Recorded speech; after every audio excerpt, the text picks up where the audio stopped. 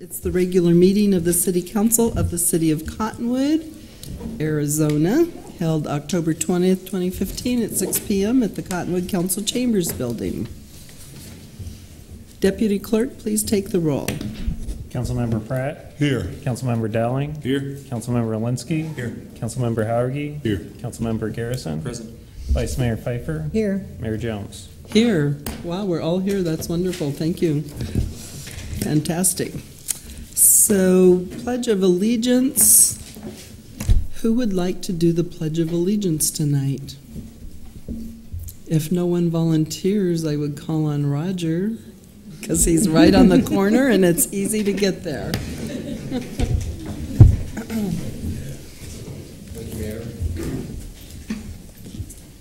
pledge allegiance to the flag of the United States of America and to the republic for which it stands, one nation, under God, indivisible, with liberty and justice for all.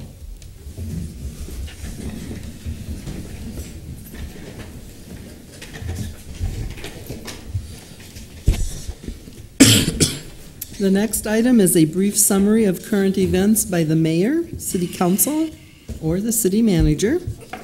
The public body does not propose, discuss, deliberate, or take legal action on any matter brought up during this summary unless the specific matter is properly noticed for legal action.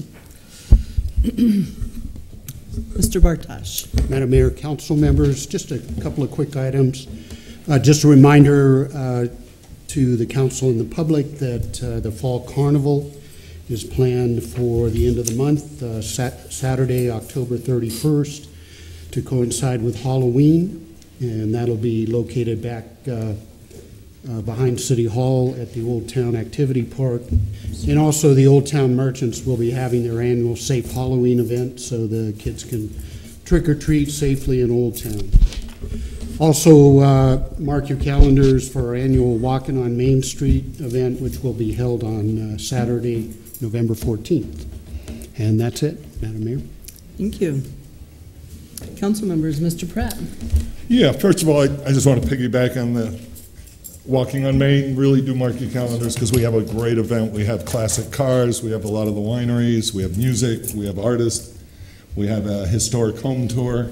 There's all kinds of events going on that day. Today, I had the honor with the mayor to sit in a very large room with at least 100 third graders from Mountain View Preparatory School who are interested in learning about city government.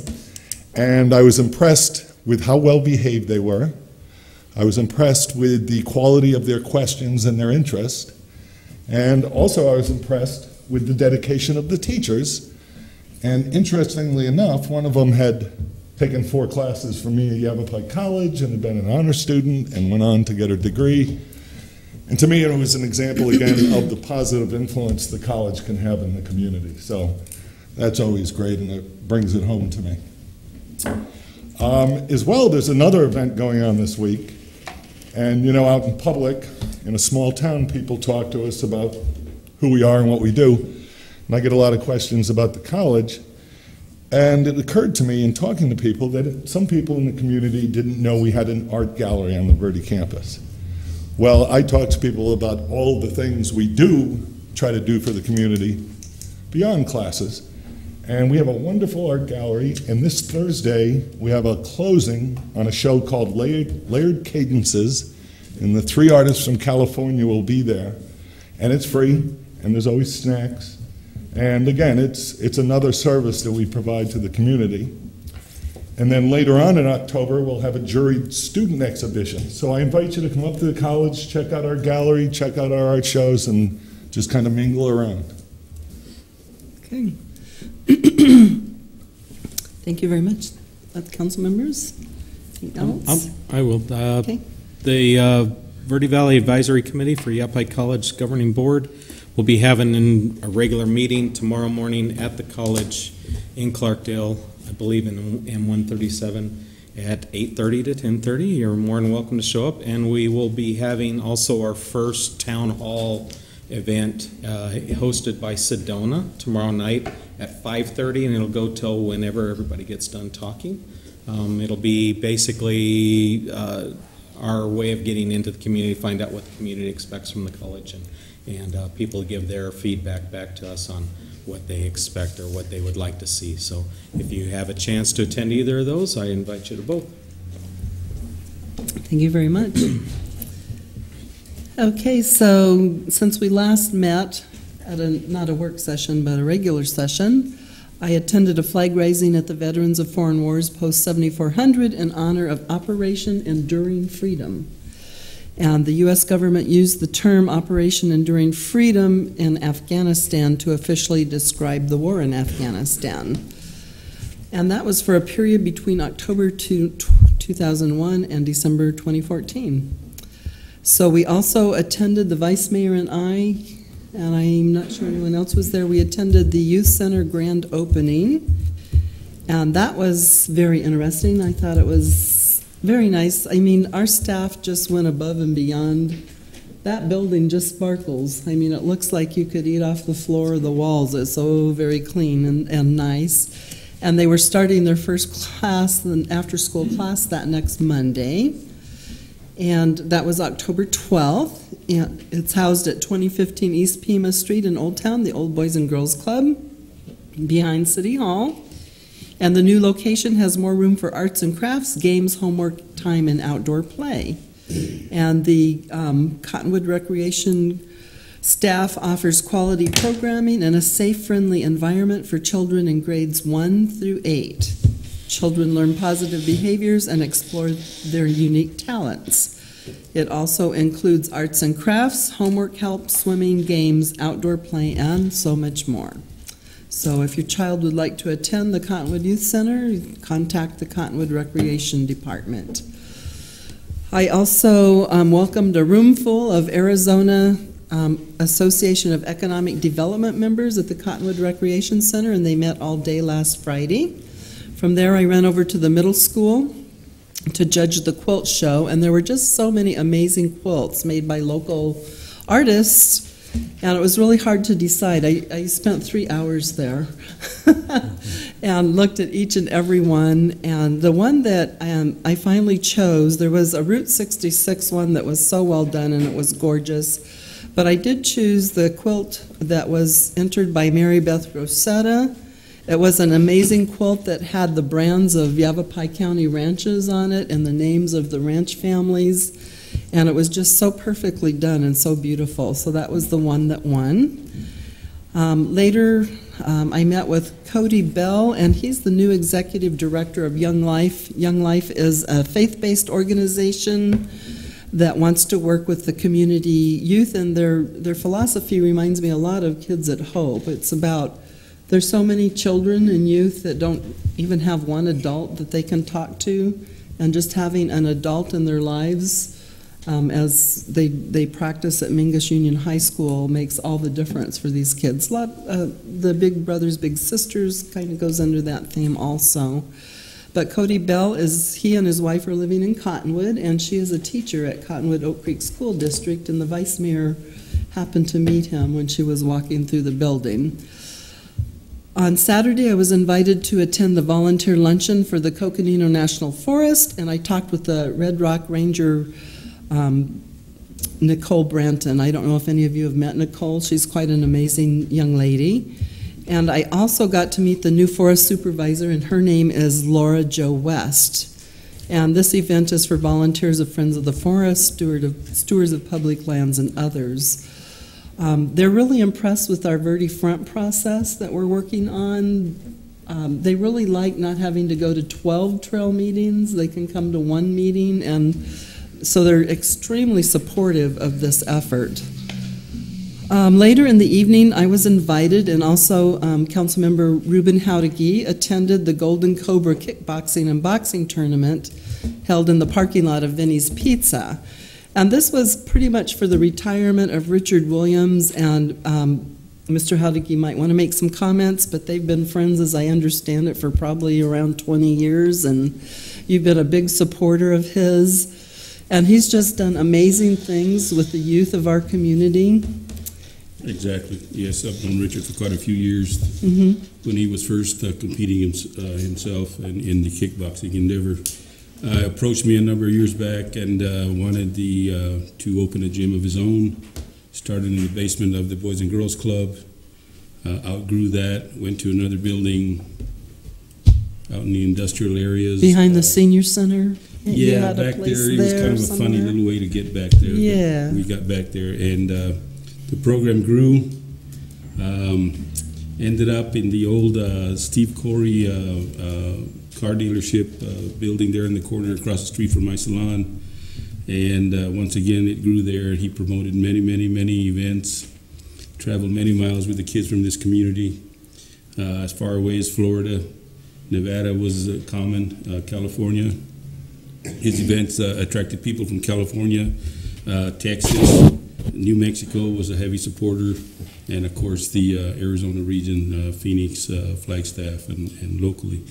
But his interest was always in the youth. I think he is an amazing young man. He works hard.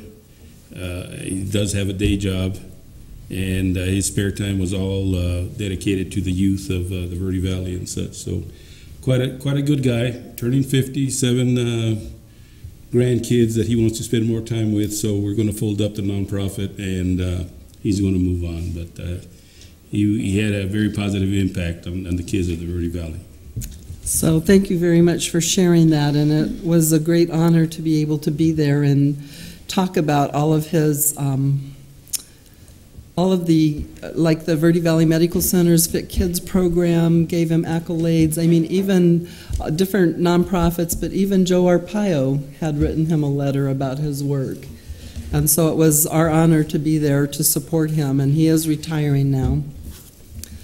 But don't have any fears, because he introduced me to a new gentleman who is doing disc golf. So Disc for Kids is the name of his business, and he's talking about wanting to work with kids in disc golf. So we'll see what happens with that.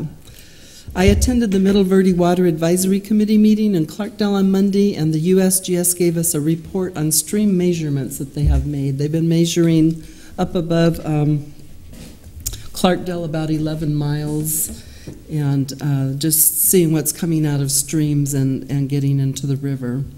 Today I met Jerry Stronde of the American Legion Post 135 in Cornville, and they're doing a children's and veterans clothing drive. So you can drop things off at Annie's restaurant if you would like to share anything that someone else could use. And the owner of Annie's, Trina, was also there for that. And I again, my ending statement was that Councilmember Pratt and I met with quite a few third graders, and you're right, they were just amazingly bright and well behaved. And their teachers were quite organized, so I really enjoyed that. And that is my report for tonight. So moving on to the next item, any other items for council members that you've thought of? Introduction of new employees. We have Tim Rhoda and Clifton Brown, wastewater operators in training. Ms. Brights. Good evening, Madam Mayor and members of the council. I'm here tonight to introduce to you the 2 newest members of the Utilities Department Wastewater Division. This is Tim Rhoda, and this is Cliff Brown. Both Tim and Cliff accepted their operator training positions and started working for the city in June of this year. Tim has lived in the area most of his life, and he's graduated from Mingus High School. He has a strong background in construction. Cliff also has lived here most of his life and graduated from Mingus High School and has a mechanical background and holds a CDL license. Each of these gentlemen have proven that they are hardworking, dedicated, and eager to learn. They get along well with their coworkers and have already proved that they're a valuable member of my team. To attest to their eagerness to learn, both Tim and Cliff have successfully already passed their grade 1 wastewater certification. Congratulations. No easy feat, right? A lot of studying. And I look forward to watching them continue to enhance their skills and knowledge. Thank you so much for being here tonight. Have any words of wisdom for us? No, thank you. You scared them. They were very scared to come. No public speaking required. Thank you so much for coming to serve the citizens of Cottonwood and helping this be a better community through your service. Appreciate you. Thank you. The next items are two proclamations. The first is proclaiming November 7th, 2015 as Veterans History Project Day, and we have Jolene Pearson with us tonight, I think. Is Jolene here? Maybe not. She was going to be here. But anyway, we'll go ahead with the proclamation. Whereas the United States Congress created the Veterans History Project in 2000 through Public Law 106-380, and whereas the Veterans History Project collects, preserves, and makes accessible the personal accounts of American war veterans so that future generations may hear directly from veterans and better understand the realities of war and military service. And whereas local Cottonwood veterans and their families and our community have benefited from this opportunity. And whereas the Veterans History Project volunteers will host a midday event on November 7th, 2015 to honor and thank project participants. Now therefore, I, Diane Jones, Mayor of the City of Cottonwood, Arizona, on behalf of the Cottonwood City Council, do proclaim November 7th, 2015 as Veterans History Project Day in Cottonwood. In witness thereof, I have hereunto set my hand this 20th day of October 2015. And if you are a veteran, would you please raise your hand so that we can recognize you this evening? Thank you all very much. And we have Councilmember Howdigi is also a veteran. Thank you for your service. Thank you. We appreciate you all. Okay, the next one is Cities and Towns Week. Whereas the citizens of Cottonwood rely on the city of Cottonwood to experience a high quality of life in our community. And whereas cities and towns in Arizona work 24 hours a day, 7 days a week to deliver vital city services such as water and sewer utilities, fire, police, and emergency medical response to ensure safe communities. And whereas cities and towns in Arizona also provide services and programs that enhance the quality of life for residents such as parks, utilities, street maintenance, sanitation, and recycling services, libraries, community centers, and recreational programs. And whereas it is important for Cottonwood to continue to provide the excellent delivery of services and programs that our citizens have come to expect in our community. And whereas it is one of the responsibilities of Cottonwood officials to ensure open and accessible government through frequent communication with citizens using various avenues and means. And whereas through participation and cooperation, citizens, community leaders, local businesses, and municipal staff can work together to ensure that services provided by the City of Cottonwood can remain exceptional elements of the quality of life of our community. Now therefore be it resolved that the City of Cottonwood joins with the League of Cities and Towns and fellow municipalities across the state of Arizona in declaring October 18th through 24th, 2015 as Arizona Cities and Towns Week.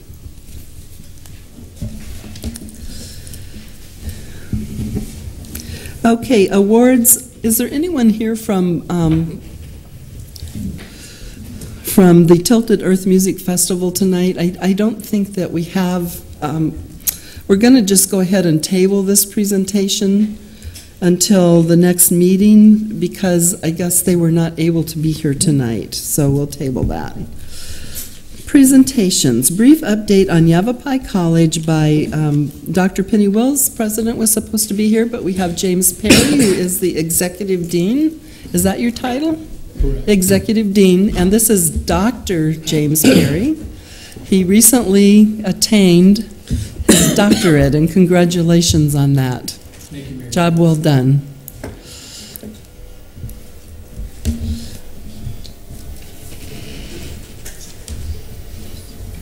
That booted up. I apologize for Dr. Wills was unable to be here tonight, so I'm kind of playing second fiddle to this group, but that's okay by me. It's a pleasure to be here. Can we get the lights off so we can see that?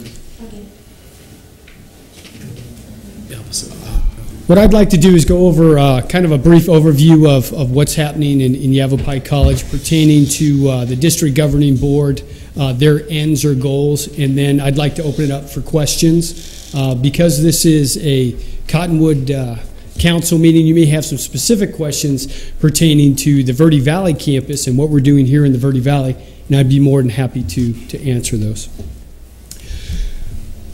Currently, we are going through the process of strategic planning for the entire institution. And one of the things that came out of that is a new vision statement for the college. Yavapai College makes our community a premier place to learn, work, and live. And really those three words embody the board ends and what we're trying to do from a number of standpoints for our communities. Goal 1, or Board End 1, really pertains to education. There are a number of different facets that we deliver education to our communities. One is adult basic education. The second is dual credit. Is everybody here familiar with dual credit? Essentially in dual credit, what we do is we credential a high school instructor to teach college curriculum at the high school level, thereby giving high school students college credit, so straight transcripted credit. And what that allows a student to do is move through a possible pathway or program much sooner and in essence not accumulate as much debt when they finish that certificate or pathway, and then even if they decide to go on to a baccalaureate degree. The third one is developmental education. This one is extremely important. 75% of our population, our student population for Yavapai College, so this is across the county, is part-time. Many of those part-timers graduated 20 years ago or haven't been in school since they graduated from high school.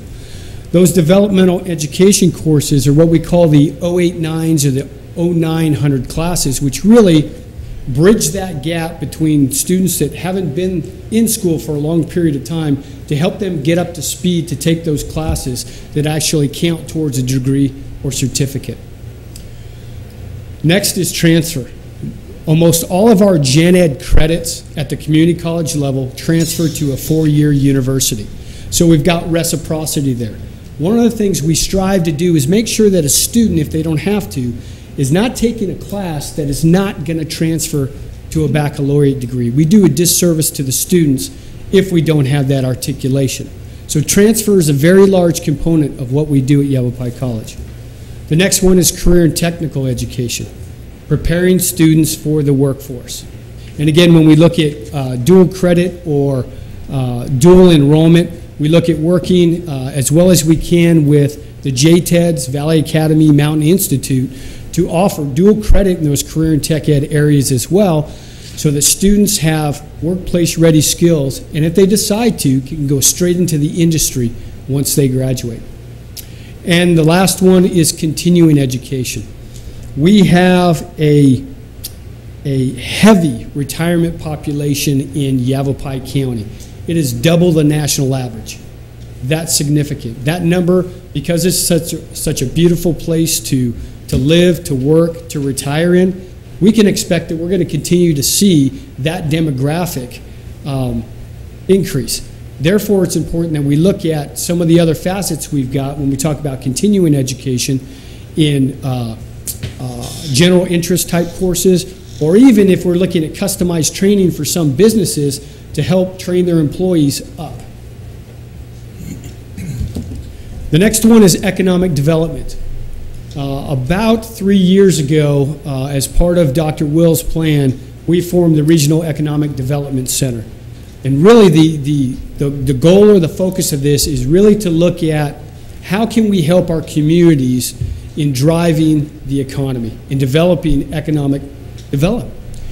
We do that through customized training, through economic impact and policy analysis. So on multiple occasions, we've been asked, can you provide an impact study on this particular industry? We also, within the college, use the REDC in order to run data for us. When we look at launching new programs, we want to find out the job market in Yavapai County. We want to find out, knowing that we export some students to other counties and even out of state, what is the job market within a regional setting, because we have to provide that data to the federal government. The other one is Small Business Development Center, and helping people do startups, to create their own businesses. You know, one of the big terms out there right now is entrepreneurship. So as we look at all of our different program areas, is looking how can we integrate a piece of entrepreneurship or business sense, because many of our students may not want to work for somebody else. They may want to figure out how to start their own businesses, and that's important. On the academic side, when we look at economic development, again, we're really looking at career and technical education. And the old term for that used to be vocational, back in the 60s and 70s. Now that's kind of a dirty word, okay, blue-collar jobs. But really looking at what types of programs should we offer, should we provide opportunities for students to get employed. And again, you know, what we're hoping to look for is wage-paying jobs, that they're not dead-end jobs that they're not going to be able to move up the ladder, but those jobs that they can feed their families and provide long-term viability for the household. The third one is cultural enrichment. From the classes standpoint, we've got over 2,000 face-to-face classes, over 250 online. And since around 2002, 2005 is really when Yavapai College started to get in the game of online education. And really most of the research says if you're not in the game already, you're way behind.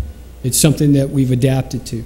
And within that goes also the hybrid or the blended model, where some of your didactic or the lecture is actually online, and then you come into campus or site to do the hands-on. Another one is Osher Lifelong Learning and Ed Adventures. I think Terrence mentioned it, that we've got an art gallery on each campus. And the college has two main campuses, the Prescott campus and the Verde Valley campus. The other sites we have are actually sites. They don't provide full service to students, okay, as far as how a campus is actually defined. Libraries, 20% of our county, we're 20% of our county system with our libraries. Okay, and again, providing another resource for students to come in to work on homework, to take classes. But remember, it's also open to the public. So you don't have to be a Yavapai College student in order to utilize some of these resources. And the last one, community events. Live community events, movies and satellite events. And every year we put on at least one academic symposium. And last year it was the World War II. Was it World War II? World War I. World War I symposium here on the Verde Valley campus, where we had a number of guest speakers come in to talk about some of the issues pertaining to World War I. These are some of the strategic initiatives that were developed for the institution as part of the process. So under student success, increase student completion rates without sacrificing academic quality. A lot of what community colleges and even universities have been focused on is enrollment. And enrollment is important when you look at that portion as part of the funding formula for how community colleges generate their funding. More importantly, however, is completion. Are we moving students through in a timely manner? The average time to completion for a community college student nationwide is 6 years for a 2-year degree. 6 years for a 2-year degree. I want you to think about that for a moment. To some extent, it makes sense because, especially here at Yavapai, like I mentioned before, 75% of our students are part-time. So they're mothers that are working, that have kids at home. They're fathers that are working jobs, that are taking care of their families, trying to go back to school as well. What we want to try to do is make sure that we've got pathways in a seamless transition to identify what those barriers are that we have control over, and what can we remove so that students can get their degree in a timely manner, and that it doesn't take them 6 years. Second one is economic responsiveness.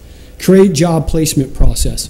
Another thing that the federal government is looking at community colleges and how they give community colleges a scorecard. You've seen it with high schools already. They're moving towards something like that. We're going to be measured on completion rates, okay, and our funding could directly be tied to that through federal financial aid or Pell Grants. The second one is job placement. We're very good at giving skills or teaching skills to students to get them in the workplace. What becomes extremely difficult is we can't guarantee job placement afterwards. But the community college still has to do their due diligence in trying to figure out how do we match potential or graduates with potential employers. So one of the initiatives we have is to start looking at, for instance, career coaches. So when you graduate from a program, we've already got somebody in place that is familiar with all of the local businesses to try to pair that student with an employer. Okay? Again, trying to bone up on those job placement processes. Improve district-wide awareness of YC education and training opportunities. One of the things that's come out in both of the strengths, weaknesses, opportunities, and threats analysis is we've got to do a better job of awareness in marketing and potential recruitment of students to let not only students but the community know what types of programs does Yavapai College offer and how can we help you reach your educational attainment. The last one, to document and share our economic impact and value to the communities that we serve. Initiative 3, community engagement, increase credit and non-credit enrollment. So we want to set a goal. If you look at nationwide trends right now, community college enrollments are dropping. Okay? There's an inverse relationship when the economy goes down. You see enrollments in higher education go up. What happens is when the economy improves, less people go back to school. They stay in their current job. They don't necessarily retool. But that doesn't mean that we shouldn't be looking at that as a goal, because what that potentially does is it means we can create more opportunities for our students, both in the credit and the non-credit, which again lends largely to that population of retirement here in Yavapai County. One of the other things is improve East County satisfaction with cultural programming, the types of things that we offer from a cultural and social aspect, and also to improve community engagement. Initiative 4, organizational development, improve employee engagement and satisfaction. So not only within the community, but are we doing things that lead to a satisfying workplace internally within the college?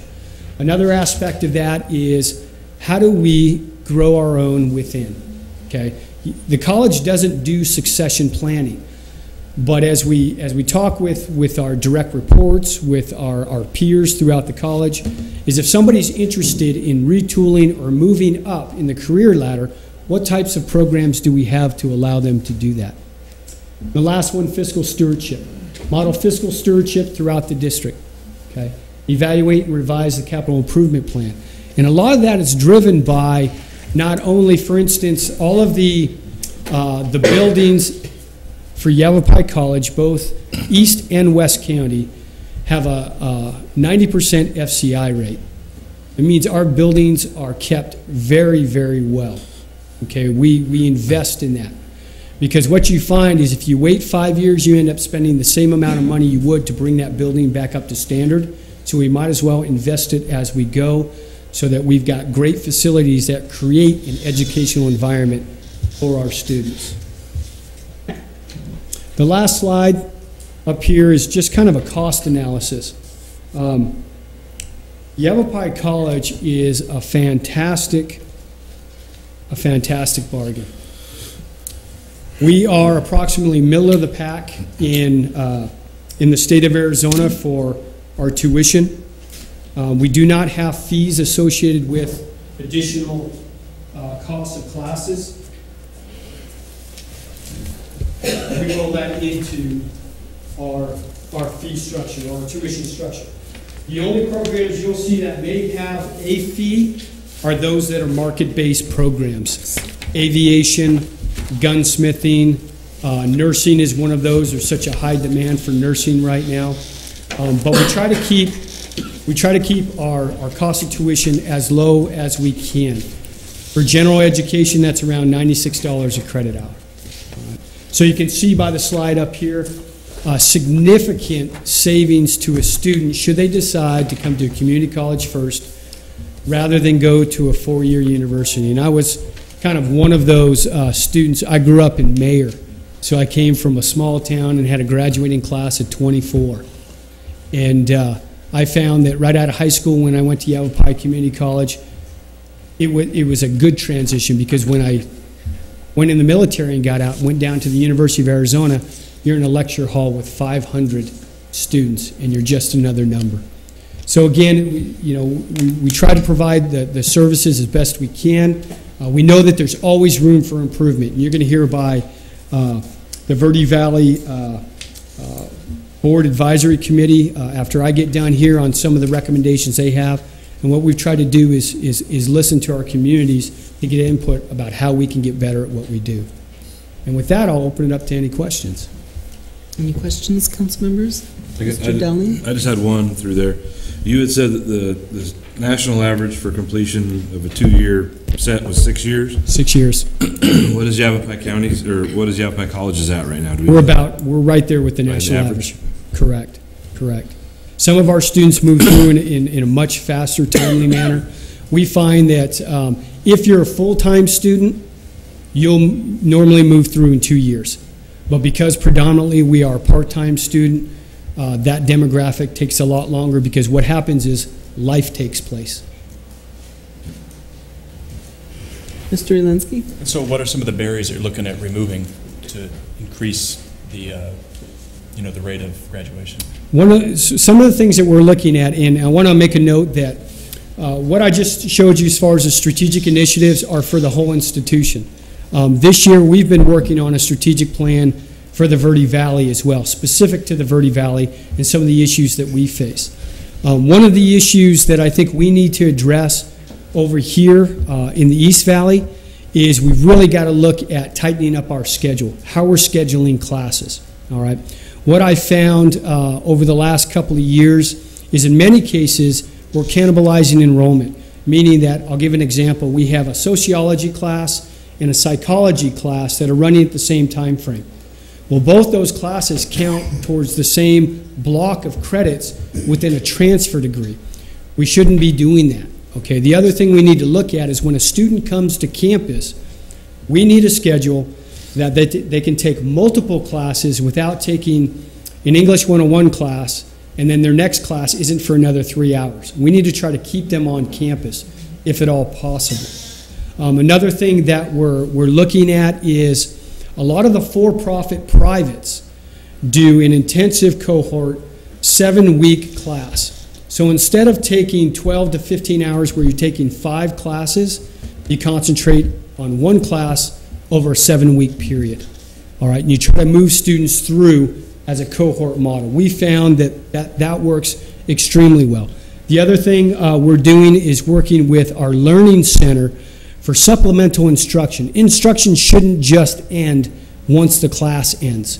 We should be utilizing our tutoring center. We should be utilizing our faculty in the Learning Center to tutor those students. They're the best ones to be doing the tutoring. So again, we want to try to look at some of those best practices that work and try to let students know of all the resources we have so that we can help them better. I have one other question. Okay, yes, please. The third initiative is to increase East County satisfaction on cultural programming. Can you go into a little more detail on that? Sure. One of the things that's been brought up multiple times is, if you're familiar with the Prescott campus, we have a performing arts center. Okay. The Verde Valley, Yavapai College in the Verde Valley does not have that. We have a pavilion, a smaller pavilion on the Verde Valley campus. Really what we want to look at is gauging the community and what interests them from a social and cultural aspect, and trying to bring some of those things over here, knowing that we can partner with Mingus Union, we can partner with Sedona Performing Arts Center, those sorts of things to bring maybe some of those bigger performing art acts. But again, really listening to the community on what types of things are they interested that can provide that social and cultural enrichment. Questions? So will you be staying then for the next presentation and be available for questions? Or? Absolutely. Okay. Absolutely. Thank you, everyone, for your time. Thank you for being here tonight. We appreciate that update. Okay, so the next item is an update on the progress of the Yavapai College Governing Board Advisory Committee by Councilmember Garrison, City Representative to the committee.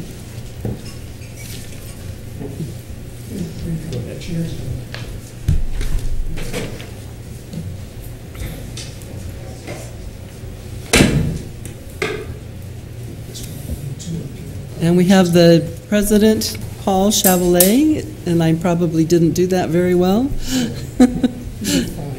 And Bill Regner. And Good evening, Mayor and Council. Thank evening. you for taking the time to allow me to give, or allow us to give a little more in-depth version or response to what we're doing with the committee. Our history is that we were formed out of brainchild of Al Filardo and Harold Harrington. Harold Harrington was a past board member. He was still serving when Al came on. They came up with the idea of creating a group on this side of the mountain to help figure out how to create a stronger bond with the communities and the college. So they came out, went to the different municipalities, we were one of which, put out some recommendations. The pool was formed. Tim Carter from the Yavapai County Board of he's a superintendent of education, did the interviews, picked a committee out of that group, and we were formed, and that was about 9 months ago. Since then, we kind of determined how we were going to do business and our goals are really three. One was to educate ourselves on what the college is doing and how it's doing it. The other was to go out and advocate to the communities what the college is doing and learn from the communities what they would like to see their college doing that it possibly isn't currently. And then our final goal will be, and we haven't gotten there yet, we're at the second stage right now, is to report back to the board and advise the board on what we believe the communities are saying they would like. I want to reiterate that we're not the board. We don't work for the college. We are an advisory committee to the board directly. We don't advise the administration of the college. One more thing I wanted to share is we have Mr. Mayberry in the back. He's on Dean Perry or Dr. Perry's committee. They have a little different goal than we do. They're looking at the college and at the campuses in the Verde Valley specifically on programs and offerings and the facilities. We're kind of doing a more 30,000 foot, I guess, view of what's happening and asking the communities what they need. But to that point, it's taken us about 9 months of very long, intensive discussions with the different deans and administrators of the college, and the college has been extremely supportive in bringing those people to us so we can sit down and have the discussions about where we're going. Matter of fact, one of those was Clint Ewell came in and he's actually presented to us twice. He's the money man. And it's a lot to take your head in or get your head around. There's a lot going on. We have, it's an amazing institution. We have a ton of opportunities out there. We've got some great facilities in the Verde Valley and in Prescott, and it's taken us a while to figure out how to maybe utilize those facilities and the programs that are being offered in order to do more to create satisfaction within the community. So that's where we're at. That's where we've gone. And so what I'll be presenting to you, and you all have a copy of it in front of you, is this is a summary of the recommendation report we gave back to the governing board in June of this year. And we're just going to go down the list and explain the 16 items that we recommended to the board. And what I would hope to do is if you could save your questions till we get to the end, because what you may want to ask about we may cover a little further down. These are kind of, we tried to condense it as much as possible for make it easy and not overwhelming, but some of these are going to take obviously a little more explaining to get to the root of what we were after. So therefore we're going to kind of tag team, and as you mentioned earlier, this is Paul Chevalier, he's our board chair, and this is Bill Regner, he's our vice chair. And so we're going to just kind of go down through these, and we all have different ones that we were a little more involved in getting on this list, so we're going to attack those as they come down the list. Bill? You get to sit, Randy. Thank you, Randy. Thank you, Madam Mayor, Vice Mayor, council members, City Manager. I am Bill Regner. I'm a resident of Clarkdale. I'm the Vice Chairman of the Verde Valley Board Advisory Committee. The first recommendation that I've been asked to talk to you about was to allocate a fair greater percentage of financial resources generated in the Verde Valley to the Verde Valley. And so this is a question I think that a lot of people have had for a long time that we've been seeking answers to. We think we had an idea how much money was being generated in revenues from property taxes, primary and secondary property taxes, but not sure about the expenses. We learned that the college does not track their expenses by location, and so it was difficult for them to create accurate revenue and expense sheets. And so after some discussion, they agreed to look at creating some assumptions about what their expenses are for the campuses in the Verde Valley, meaning the one in Clarkdale and the one in Sedona. And so Dr. Clint Ewell, who is the Vice President of Finance and Administration, provided that information and met with us on October 7th at our meeting. And I believe you have been provided a spreadsheet that is part of the packet that he presented to us, and the rest of it was a justification for the assumptions that they came up with. But the spreadsheet kind of paints the picture of the last 5 years and what their expenses are, what the revenues are and expenses are, and it shows that the Verde Valley campuses have received back about 87% of the revenues that were generated through primary property taxes, tuition, fees, state shared revenues, things like that. And so that, looks actually like, it might be a pretty reasonable share to receive back. What we did then and asked questions in that meeting was whether this was a typical 5-year period. Because I think we all know that there's been a lot of construction over the last 5 years in the Clarkdale campus. There has been some construction and some acquisition happening in the Sedona campus. And so was this a typical 5-year period, and could we say that 87%, even though that seems like a reasonable number to strive for, has that actually been what's happened over the past 5 years? And so we took the numbers that they provided, the assumptions that they provided, and we created our own assumptions about how to back out those capital expenses of the past 5 years to determine what the revenues versus expenses of operation might be, and then tried to make some assumptions about, okay, what might be a reasonable amount of money that might in any typical year be applied towards capital construction. And in doing so, what we determined is that over the last, from the spreadsheet you can see over the last 5 years, that there's been about $72 million in revenue and about $62.6 million in expenses, which left $9.3 million in excess over that 5-year period. So that excess meeting money that was not spent in the Verde Valley, and we assume spent in some other part of the campus, of the college. And that averaged out to about $1.9 million a year. Is this typical? Probably, maybe not.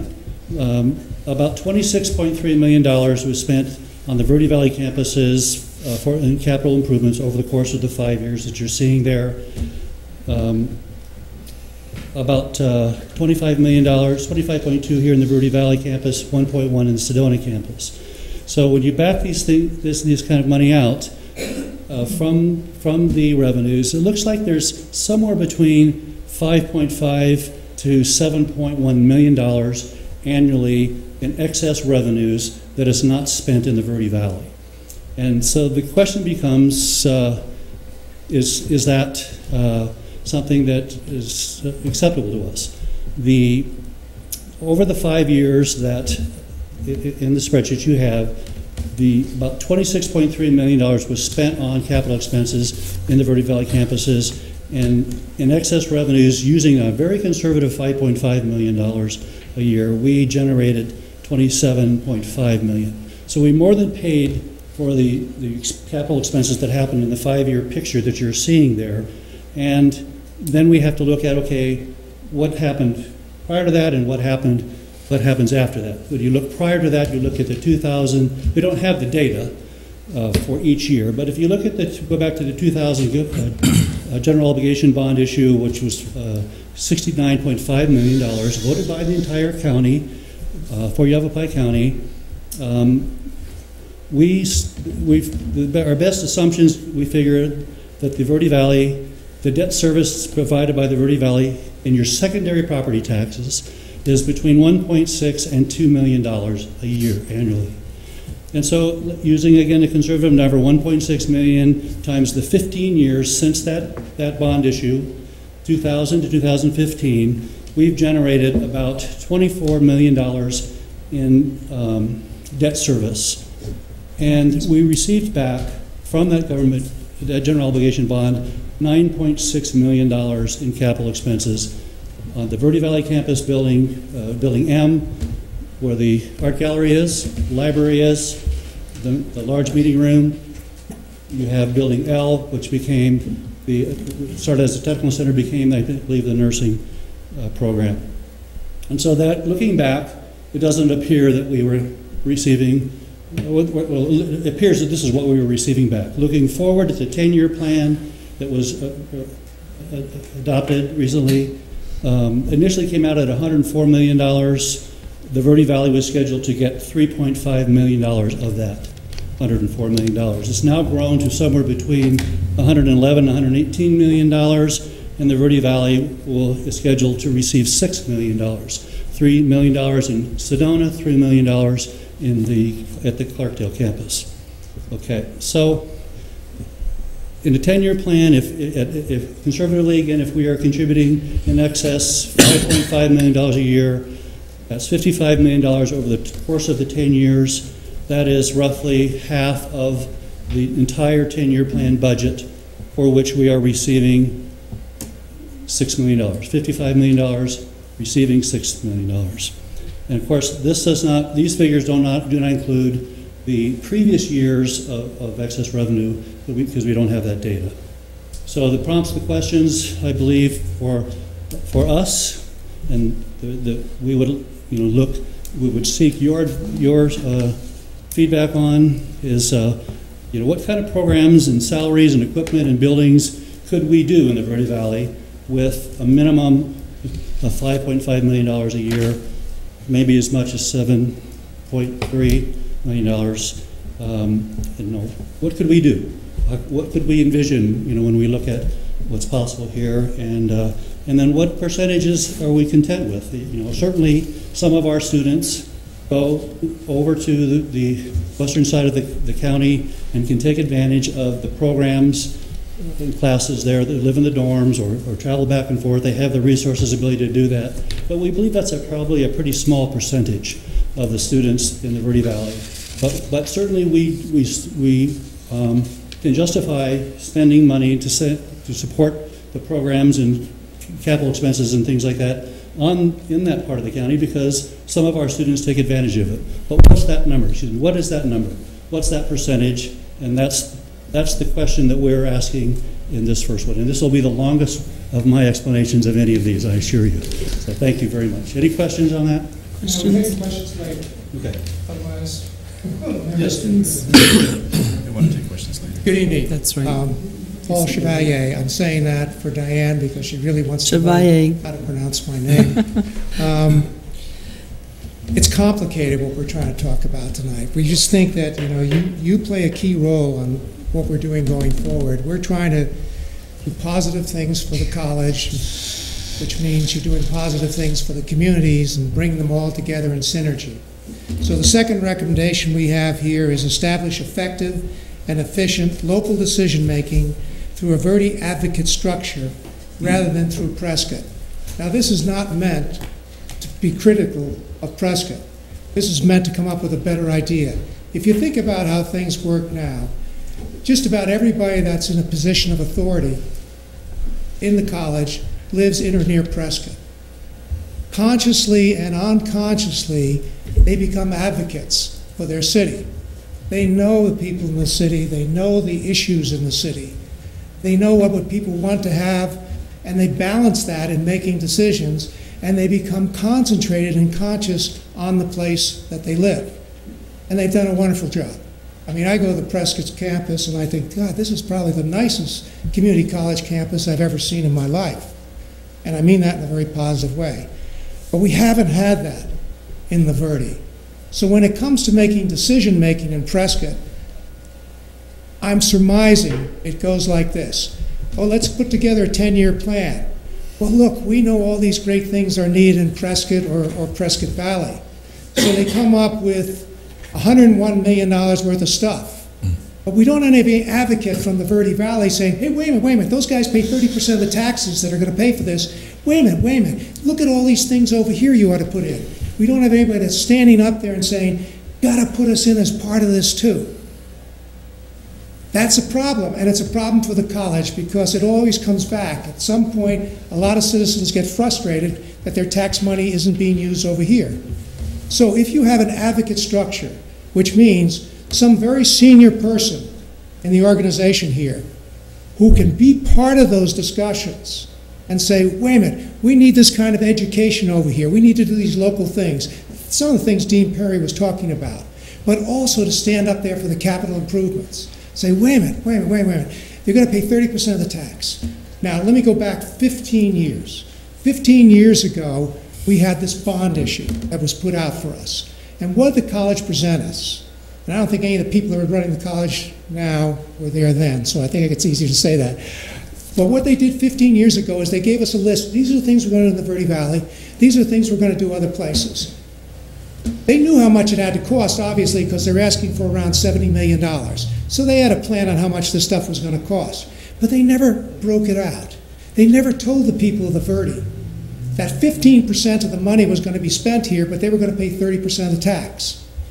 Now, the boat that they're in today is if they want to have another bond issue, they're not going to get the votes from the Verde Valley because people are going to come out and say, this is how they screwed you 15 years ago. So they're not going to get another bond issue. So the only way they can raise money now is either they get grants or they get the money from taxes. And the challenge is there's a whole bunch of things they want to do on the other side of the mountain. Good things. And the only way to do that is to take our tax money, more of it than we think they should. So we need an advocate to stand up there and say, well, that's all great, but you're going to have to come up with another plan because we need this, this, and this, and this in these different communities. That's why we're saying you've got to have an advocate. Let me go on to the next item, which is implement an ongoing Verde marketing and recruitment program of continuous and direct interaction with Verde lower and secondary education students and their parents.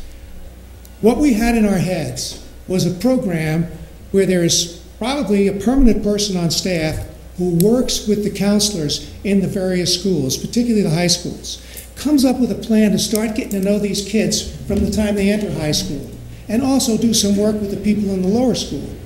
You know, maybe once a year they do something for lower school. But figure out, student by student, over time, they got 4 years to do this. The student's there for 4 years in high school, I hope. And to figure out what is that person good at, and what do they want to do. And then, that's good for two things. One, you can start telling the people how Verde could help them. It's not going to help all of them, but how Verde could help, the Verde Valley Yavapai College could help them. The second thing is it's going to do is we're going to learn from them stuff that they're interested in that maybe we're not teaching. And maybe we start trying to teach it. It's a real plus. Now the second part of that is the parents. You've got to get to know the parents of these kids. You've got to find ways to get to know the parents. You can work with the high schools and get yourself involved in some of the parent things that are going on. You don't have to come up with brand new programs.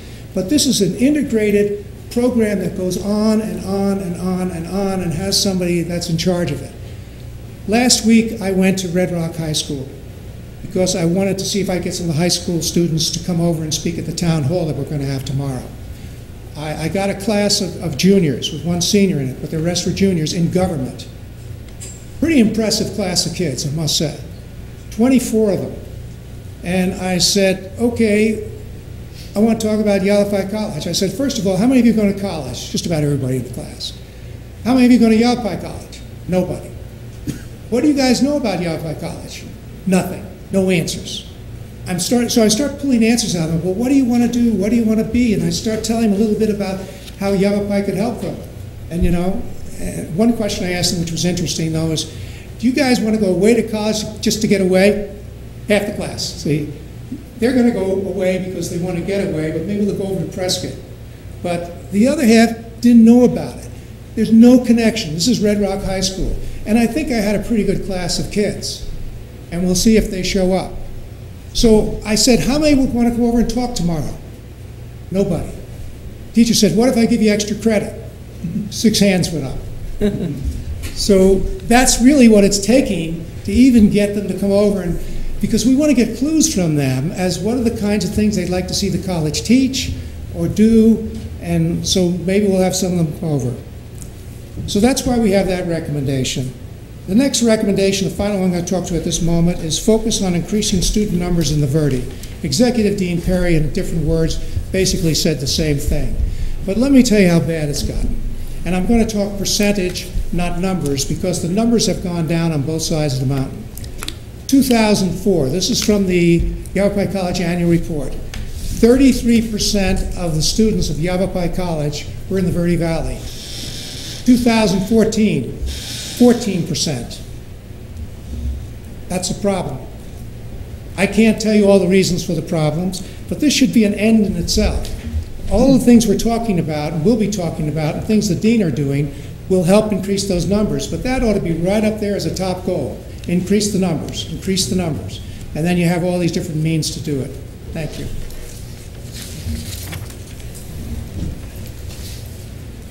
Kind of what we found going out into the communities is we have really great facilities and great programs happening right here in the Verde Valley and in Prescott when it comes to Yavapai College, but there seems to be a disconnect when it comes to getting back into the schools and setting those expectations from our students on what they can achieve here without having to leave. So that's where they come from. We're trying to figure out how to make the students, high school students, more aware of what's available to them here locally, as well as raise that level of expectations of what can actually be achieved right here without having to leave home and go elsewhere. The next item on the list is coming in, having all these different deans come in and talk to us. CTE, or Career and Technology Education, was kind of one of the low fruits that was identified right off the bat. If you haven't been over to the CTEC building in Prescott Valley, or Prescott, I guess it's at the airport, they're actually going to be holding a workforce open house, I believe, next week. And they're going to give tours of the campus. If you haven't seen the facility, it's absolutely amazing. It's world class. It really is. And that's not a joke. They teach a gunsmithing class there that people come here from all over the world to sign up for and take. They have diesel mechanic. They have linemen now. They have CAD. They have the different milling machines. It's amazing what is in that facility and what's available. Unfortunately, it's on the other side of the hill, which makes it somewhat unrealistic for the students over here to access it on a daily or a weekly basis. So what was identified by the groups is somehow we need to create a better partnership working with the schools and VACT, which is our local career and technology district that overlaps the high schools, and see if there isn't a better way to create some of those career technology programs over here. Dr. Perry and I spent most of the day today at the VACT offices. They had a special meeting, brought in all the superintendents and the business managers from the local school districts to discuss just how maybe the whole model of career and technology education is changing and how they need to stay up with the high schools and possibly get the college to partner on creating this model that allows not only the schools to enhance and expand what they offer, but also the community to take advantage of that as well, because we have a very much older crowd here, and a lot of people need those job skills in order to either advance in their jobs or to get new jobs. So we want to make sure whatever happens is capable of being used by the entire communities, not just little pockets of people in that community. The next is prioritize building a state-of-the-art delivery system. And I'm going to piggyback that on with add sufficient remote learning centers for distance learning opportunities. One of the things that Dr. Perry mentioned in his presentation was the face of education has changed. Online education is becoming a reality, not an exception.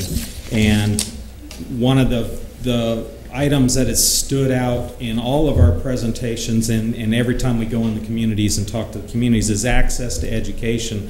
We got to figure out a better way to get people to the education rather than having to get in a car and drive to it. So one of the items or the ideas we came up with is somehow creating learning centers and possibly partnering up with the different high schools or school districts, because we can even do this on K-8, and utilize their technology. The nation wants to have and is actually implementing a technology learning center on the Middle Verde Reservation at the moment also. But we're trying to figure out how we can tie all those together so we don't necessarily have to have people drive over to Prescott or drive over here to teach or learn a class. We can figure out a way to let people go right into their community, sit in a room, get that experience, get that knowledge from a teacher without actually having to leave their community to do it. And so that's what that's about, is trying to provide better access. You have two more. Those are yours, okay. I'd like to step back just a little bit to the concept of recruitment. What we have learned over and over again is that they start programs in the Verde Valley and they get a cohort of students coming in for the first few years, and then those taper off, and then they don't have enough students to continue them. And so what's very clear to us is that not only is recruitment necessary in the Verde Valley, as was described, but we have to design programs and fund programs, make the initial capital investment in programs to make them attractive to people to come from outside of the Verde Valley, much like our viticulture and enology program. Any program that we do has to be able to attract people from outside of the area, and in order to sustain itself. So sustainability is an important aspect of this. We can't just keep starting programs, having them go for a couple of years and then wither away. We've got to get the local students involved in it. We've got to bring students in from outside, and in order to do that, not only marketing, you have to create a program that attracts those people to come into it. So it's a very important aspect of that. When we talked about, Randy kind of talked about the prioritize building a state-of-the-art delivery system. And it's going to go in conjunction with another thing I'm going to talk about, which is broadband. When we first started this work, we were kind of given the message that, well, for the Verde Valley, your future is e-learning, distance learning. And we kind of went, well, if the future of education, what we're reading and our research is telling us that e-learning and distance learning is the future of education, across the board. Every major university in the country has those programs on. You can go online and get your 4-year degree or more from ASU, from Harvard, from any number of major institutions. So if that's the future, then let's embrace this countywide. Let's not just make this a Verde Valley thing. Let's say for all of Yavapai County, let's invest in the infrastructure to make that happen, and the delivery systems to allow that to happen. Let's make sure we're state of the art in order to do that.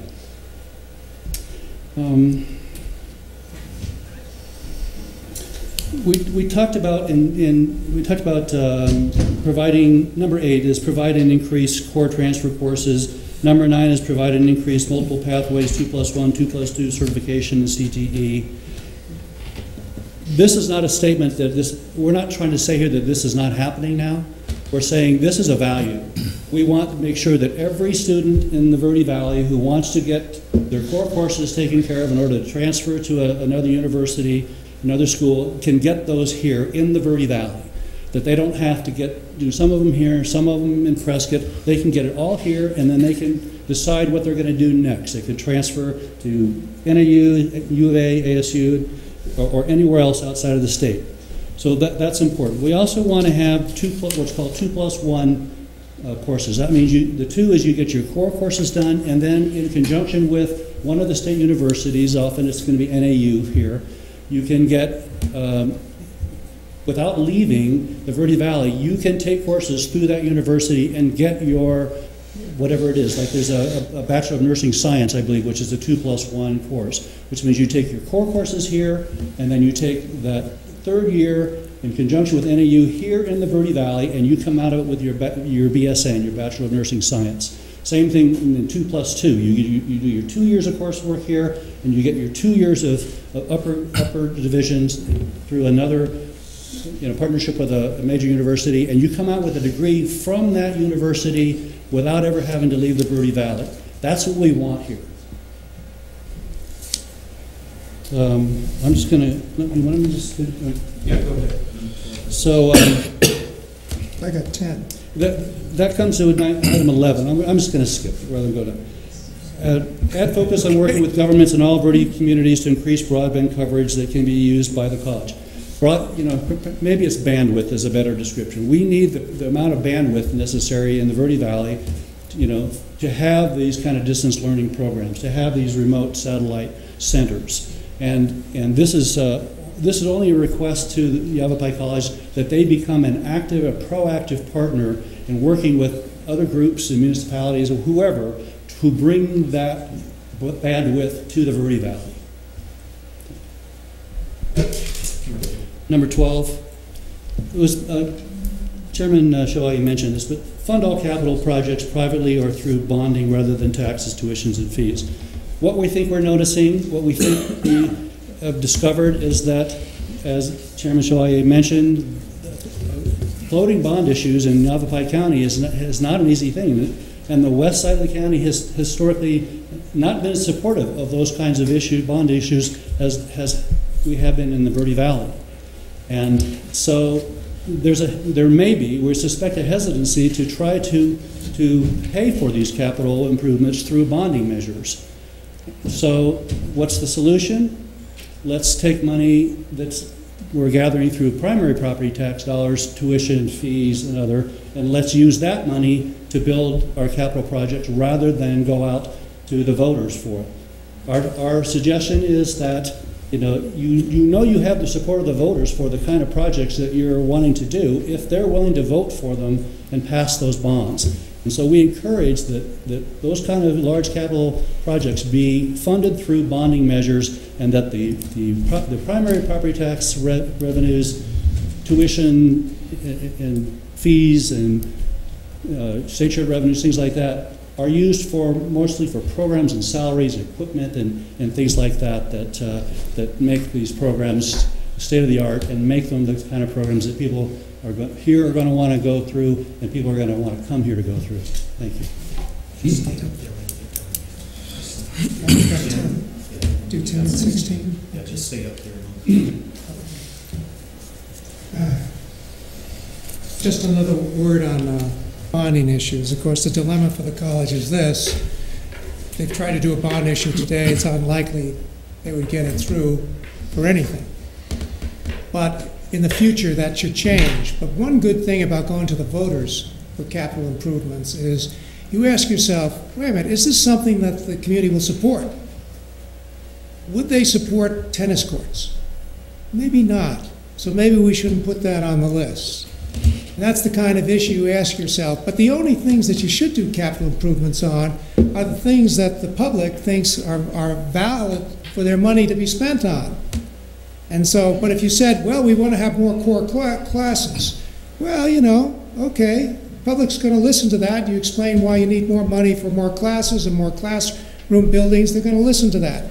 So that's a valuable thing about going to the voters. I've found in my life that, when it comes to money issues, voters are pretty savvy. They're really savvier than most committees that do it. And that's a good way to do it. I know it's going to take time before we can get there. And I recognize that until we get to the point where we do it, that more money is going to come out of our primary taxes. But we ought to look at it the same way that the voters would look at it. Would they really want to spend the money on X? If the answer is no, well, let's not do X. And one way to find that out, of course, is to ask the communities what they want. So I want to go to number 11 now. 10. No, what 10. I'm on 10. Okay. Increase Verde scholarship and financial assistance and maintain affordable tuition rate. We have an affordable tuition rate, but the problem is each year it gets less affordable. Each year we add to it. And every time you increase the tuition rate, you can reasonably expect that that's going to knock some people out of getting an education. You know, maybe $75 is okay for most people, but maybe a few got dropped off when we go to $75. So we ought to be cautious about that. We ought to see how we can do this. There's a lot of push right now with some of the presidential candidates to have free or almost free college education. College is the new high school. I mean, when I graduated, high school was what college is now as far as a degree. If you don't have a college degree, you have a really tough time unless you have a skill. If you have a skill, you can make more money than the guys with the college degrees or the ladies with it. But we have to be very careful about increasing our fees. Dual enrollment fee is a good example. You know, there's talk about raising the dual enrollment fee, creating a dual enrollment fee. That's going to be a mistake. It's going to knock some people out. And so we need to be very frugal on these fees, even though we're not charging anywhere as much as the other colleges. Our goal is to get as many people educated as we can. I'm going to skip to 16, and then Randy's going to take the rest of them in between. Recommend revised criteria for evaluating investments needed for new programs as well as criteria for continuing programs. Executive Dean Perry touched on this. One of the problems we have is we want enough people in the class to justify the expense of running the class. But this is a two-edged sword, because if people think, well, they're probably going to they're probably not going to continue that class, not got enough people, they don't sign up for it. They say, I'll go online and take it, because they're not going to really have that class. So each year we start out with a large number of classes, and you don't get enough of a sign up, and it comes down to a small number of classes. So one of the ideas on this, that wasn't my idea, it came from someone at the college, but I liked it, is, okay, we're going to come up and we're going to say, pick a number. We're going to have these 70 classes over in Clarkdale. And we won't cancel them, as long as at least one person signs up. We won't cancel them. We're going to get the reputation that if we say we're going to have a class, we're going to have it. And each year, more and more people are going to say, well, they're really going to have that class, and more people will sign up. That's one possible approach to this. But the way we're doing now is self-defeating.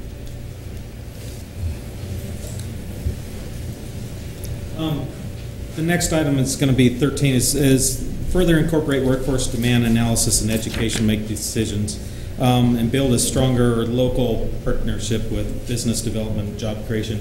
Where that comes from is the college has created a economic development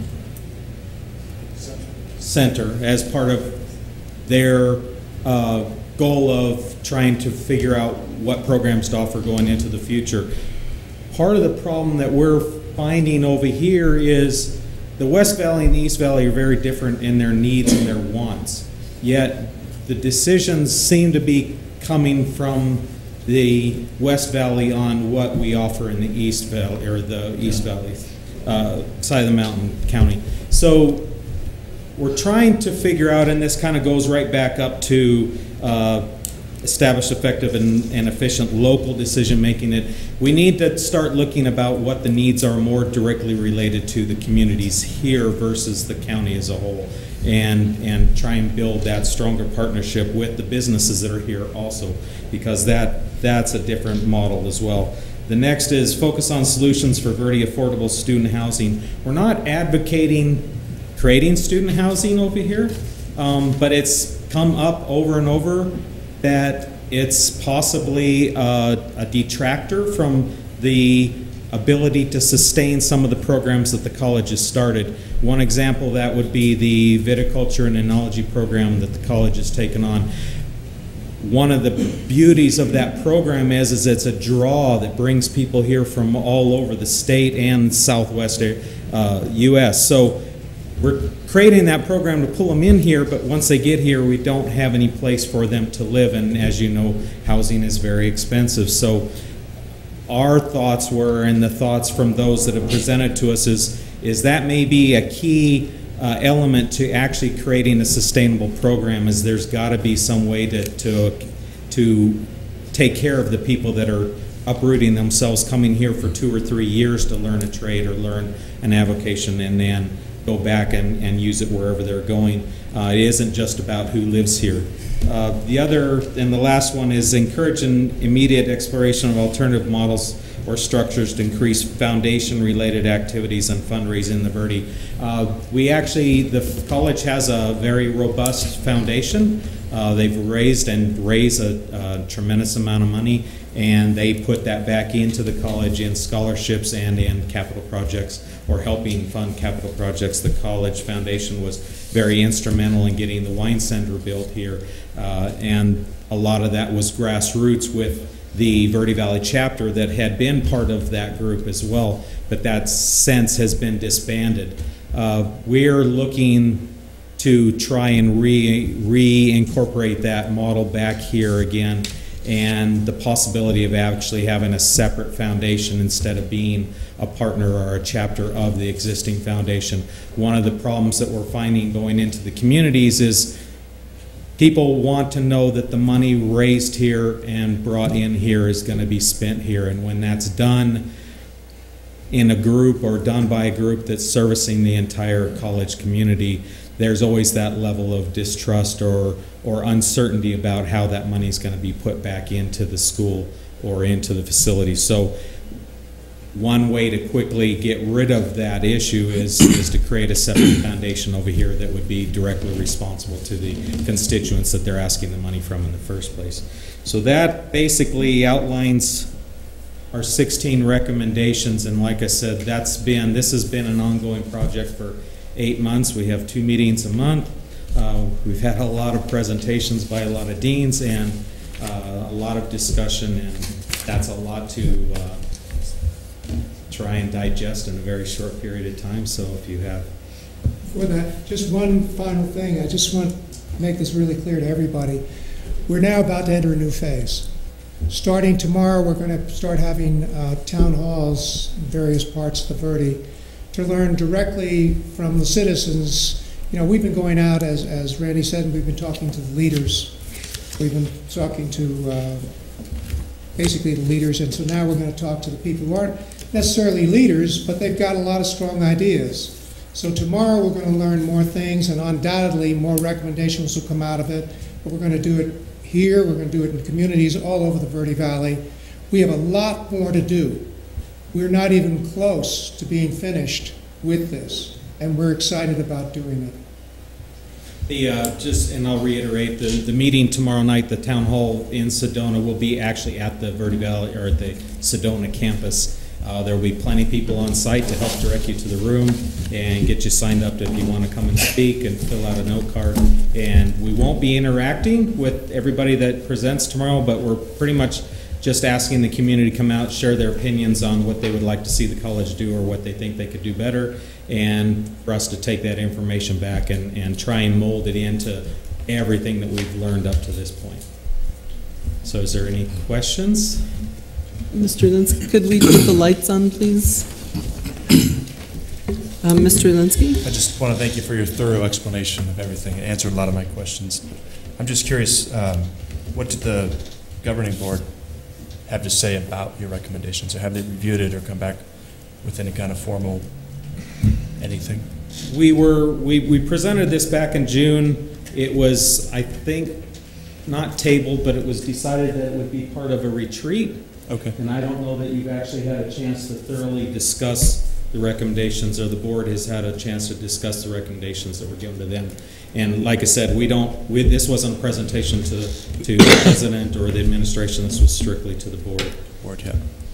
It just seems like these are, a lot of these are very practical recommendations, and some of them seem quite lofty, and I'm sure there's major financial implications. I'm just curious what the...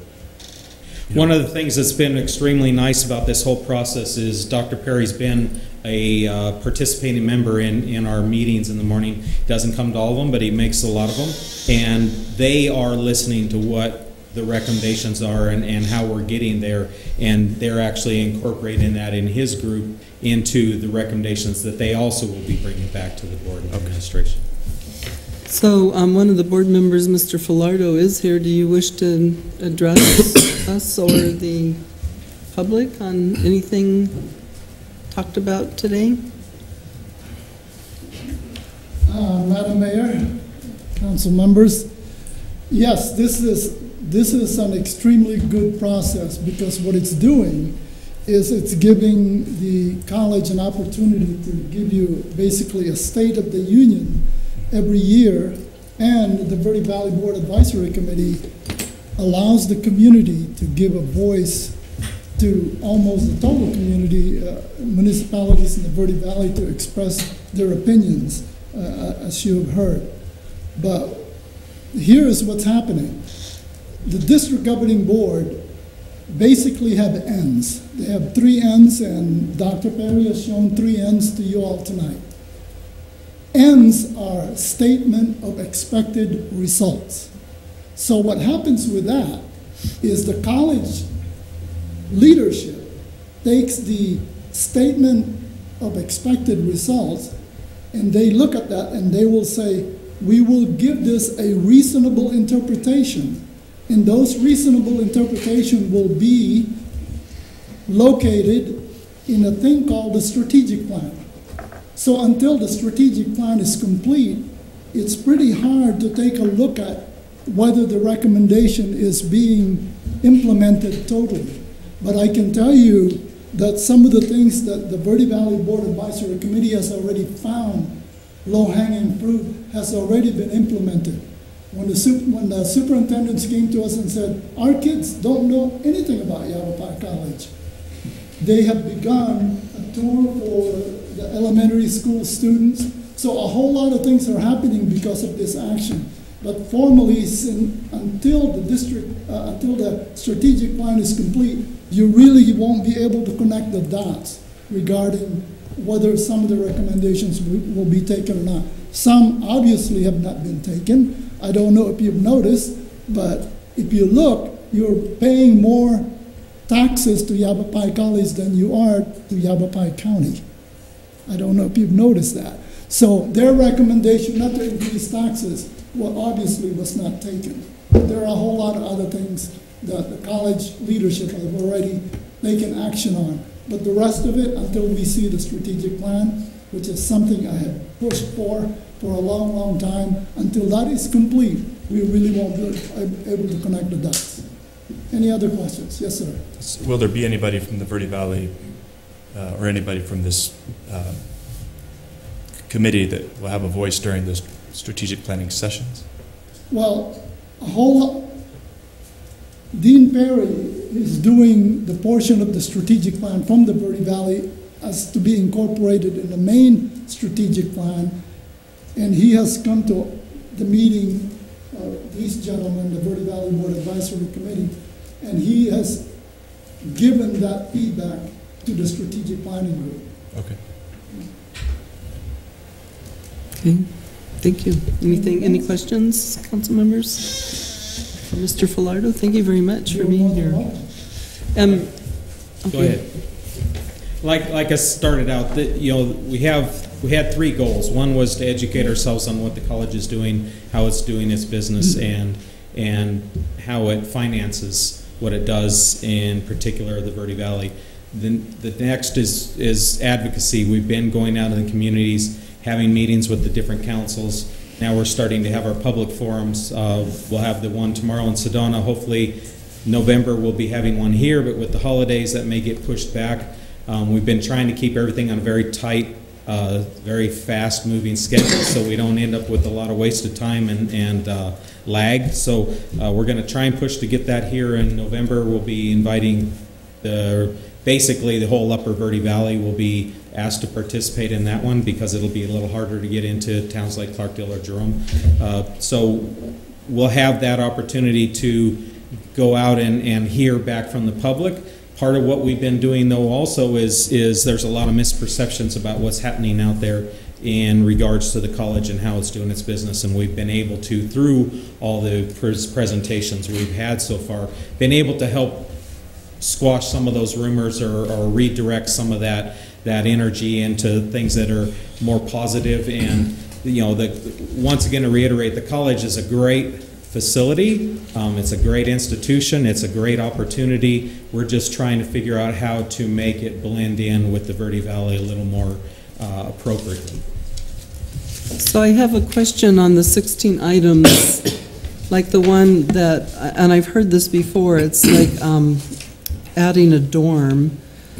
And so, like, the items that would cost more money, have you come up with a plan or an idea of how to pay for those? Well, that was covered in number one. We believe there's, and the whole reason for number one being a very drawn-out explanation, and I don't think you have the spreadsheet that Mr. Regner was talking about. I'll make sure you get that. But I did include the letter to the editor of the My Turn that was posted in the Verde Independent, and that goes through and gives a little better breakdown of what's happening. We believe that the college does have the resources available to do things here in the Verde Valley that up till now have been possibly redirected other places that didn't necessarily sustain or support the programs here. So we believe there is the funding available to do these things and do it here on the campus.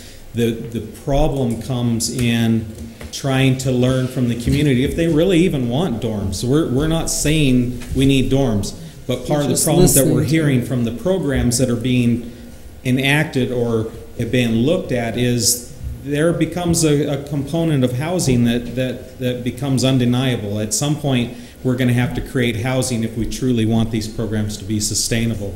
And so at some point, the college is going to have to look at that, whether it's on-site housing or the college works as a broker of some kind and creates some partnerships out in the community to provide that housing off-site. We're not saying it has to happen on-site, but we have over 80 acres sitting up there that's totally capable of being used for pretty much anything we want to do with it. We just have to redirect the funding in order to provide that opportunity. And that's kind of what I thought too, is, would there be a way we could work with the community for that kind of housing? How many students are there in the Southwest Wine Center's program? About 91 unduplicated headcount. So 91, and so many of those come from out of town? Yes, we do have some.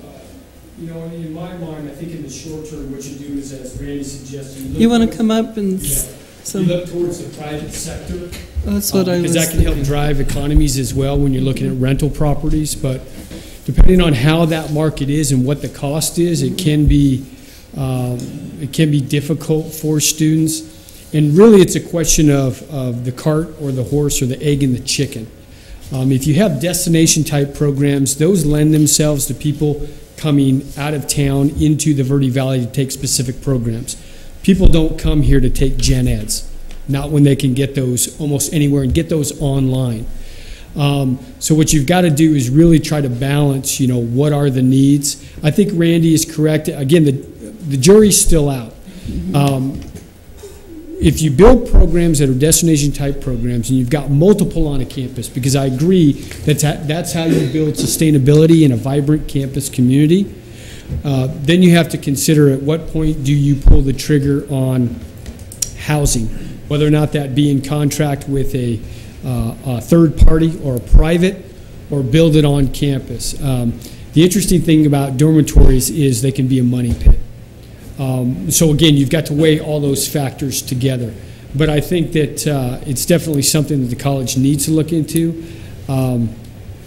So I think that's, again, a recommendation that we look as what is the current market, what is our student population that is coming out of county or out of state to take these programs, and how can we better try to help them along. On any of the other 16 items, did you want to ask a question? Go right ahead. Actually, I just wanted to really quickly kind of disseminate an idea on this housing part for the campus that could be a self-fulfilling prophecy. I've been researching off and on lately over the last year the tiny house movement, and there's a lot of folks that are discovering that you can build like a little house you could live in for like $20,000, but if you throw in a sustainable tiny house development class, you can build your own dorms, and then every other one you can keep and put up for the next person that comes. You can sell the other one for $20,000 or $30,000, and it might be a self-fulfilling unit. That's just kind of a real quick Boy, that idea 80 there, acres could look great in the... Interesting. Because you could integrate local businesses and contractors to teach people how to do it. You could get your technical education in there. You can teach people wiring, building trades, and it's sort of a system where it kind of goes together with the sustainable system. And a lot of those are it's all the rage. solar-powered. I've seen some of the shows, yeah. Yeah. So, I mean, they're they are the wave of the future, and that also is addressing itself in a lot of communities like San Francisco and places with large homeless communities, because they're able to create those in a very small environment, but allow people to get off the street and put people in a position where they can better themselves. So I think that might kind of blend in to do a lot of different things around. That's the kind of excitement we're looking for. One of the things that's interesting is that actually is how the Frank Lloyd Wright School of Architecture dealt with its student populations. They actually required the students to go out and build a house. Right. And then they would sell that to the next student, who would then come in, make their modifications, and utilize what they were learning in school. Even Arco Santi would probably be a viable model to follow there, because they had the same thing. One thing that's interesting today, I was reading an article before it came about a person that's an engineer that's working for Google is actually living in the back of a truck. It's an old Ryder box van. It's parked in the parking lot of Google, and he's living in the truck because the housing is so unaffordable. There was 4 people living in a 2-bedroom apartment, and it was costing each of them $2,000 a month to rent this apartment. So and he works all the time anyway, so he doesn't need money. Yeah, he doesn't need to be at home too often. Right? So, and they provide food and housing on site. So it actually was kind of a unique way to get around it. But it is starting that whole idea about living smaller and living closer. One of the things that we found is, when the whole idea of student housing came up, the college had got into it wholeheartedly way back, probably 30 years ago. And back when Dr. Horton was here, the college had actually made a plan to get out of student housing, and were trying to work themselves away because, as Dr. Perry said, it's a huge eater of resources and time and money. And they learned that they can't do some of the programs that they want to do without having housing. And part of this bond issue, or the 10-year plan that was incorporated, is actually to add more student housing on the Prescott campus.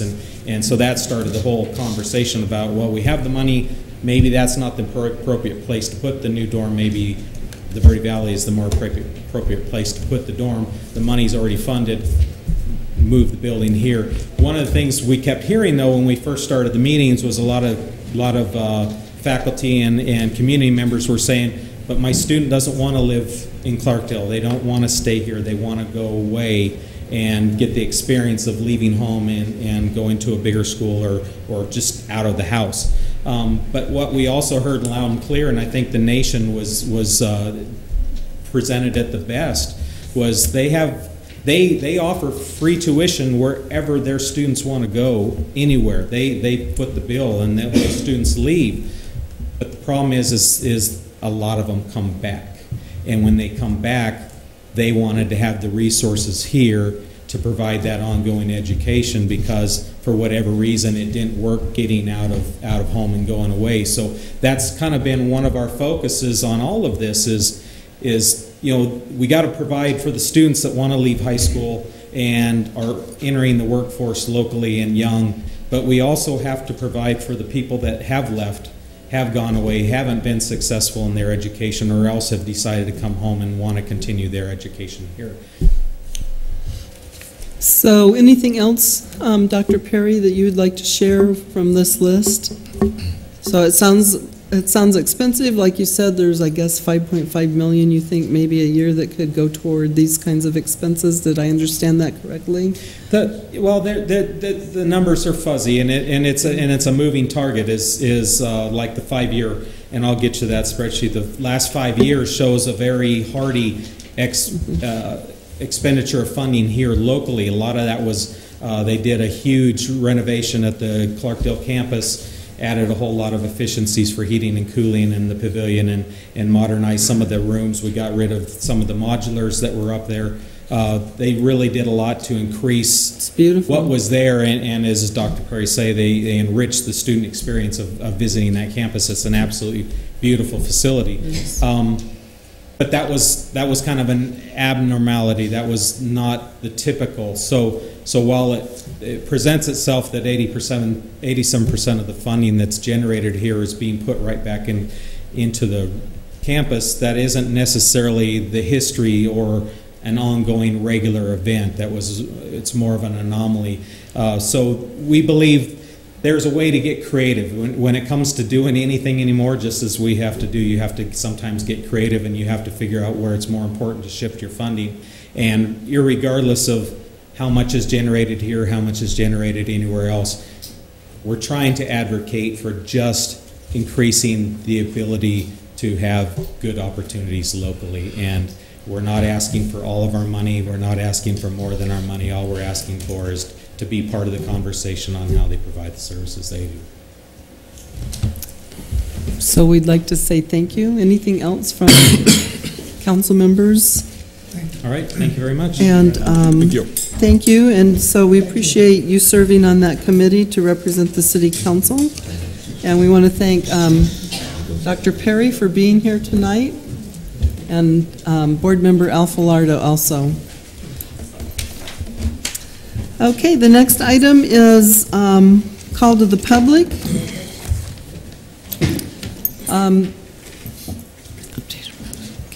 Call to the public. This portion of the agenda is set aside for the public to address the council regarding an item that is not listed on the agenda for discussion.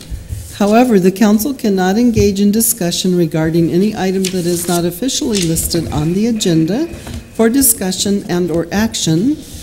Comments are limited to a 5-minute time period. So is there anyone from the public who would like to speak about an item that's not on the agenda? If not, we'll close the floor to the... Got one. Okay, yes. And there's a form there, the little yellow sheet, if you could grab that and fill it out later so that we will be able to spell your name right in the minutes. And you can go ahead and speak first if you like. Yeah, go ahead. And we just want to get your name spelled right, and that's pretty hard to do sometimes without you telling us how. Okay. I'm Phil Hess. I live at 724 North 5th Street. And at this time, it's my winter home. I have a home in Iowa as well. I've got a problem with the water, the new water system and so forth that was put in over there. There was a power surge, and I'm very certain of that blew a valve under my house. I wasn't here, of course. I just got back.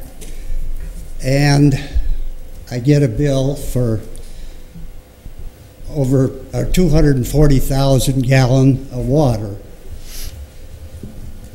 In my opinion, that had we been notified that new line was going to be run there with a possibility of water surge, and there's always that anytime you put in a new line because you got more water volume and more pressure, that say there's a possibility of a water surge or a possibility of higher pressure. You might want to have a regulator put on your line for these older homes that have water pipes in there for years and years. Had we been notified of that, I would have taken care of it, and we wouldn't have had a 20-year supply of amount of water that went out, and I'm getting charged for it. Had we been given the courtesy of knowing that this was going to happen, and then if we didn't do something about it, then I think that we could be responsible. But in this, the way it was done, nobody was notified. I have neighbors down the street that had problems as well, and one of them was here, had to leave earlier. He was going to talk too, that had a blown line under his house and cost him, of course, he had damage to his house plus the extra water bill, but he was there, so it was only run for a little while. So I don't know how much was his water bill over and above, but the way he talked, it was probably at least double what it normally would be for that month. And of course, the insurance paid the bill, the damage to his house, but he still had to pay a $1,000 deductible, which, in my opinion, the problem came from the other side of the meter And I know we're responsible for the lines on our side of the meter, but when something from the other side of the meter has caused it, I think the city, the water company, should take a little bit of responsibility for that. And I'm not asking for full recovery of the $2,100 that I'm getting billed for water, but I think they should take some responsibility for it. So could we just ask the city manager to meet with Mr. Hess and with your staff and try to resolve some of these challenges and issues that he's mentioning? Yeah, and absolutely, ma'am. Okay, so if you would just, do you have a card with you that you could give to him so he could contact you? So our city manager is going to meet with you and talk about all of those issues. Okay, very good. We appreciate you coming and sharing information with us. Thank you. Thank you. So if you just give him a call and he'll set up an appointment with you. All right, thank you very much for your time. Anybody else want to speak? Okay. Moving on to the next item is approval of the minutes. I read them and they looked fine to me. Did anybody else see anything that you want? So I would entertain a motion. I move we approve the minutes of October 6th. Second it. Mr. Elinsky made the motion. The mayor seconded it. All in favor? Aye. Any opposed? Motion carries. Comments regarding items listed on the agenda are limited to a 5-minute time period per speaker. Item number 11, consent agenda. The following items are considered to be routine and non-controversial by the council and will be approved by one motion. There will be no separate discussion of these items unless a council member or a citizen so requests, in which case the item will be removed from the consent agenda and considered in its normal sequence on the agenda. Item number 1 is agreement with the Yavapai County School Superintendent for E-rate services for the Cottonwood Public Library. And that is the only item. Does anyone, let's see, so that's on the consent agenda. That's me. Okay, so does anybody want to pull that item for discussion? Does anybody from the public want to pull the item for discussion?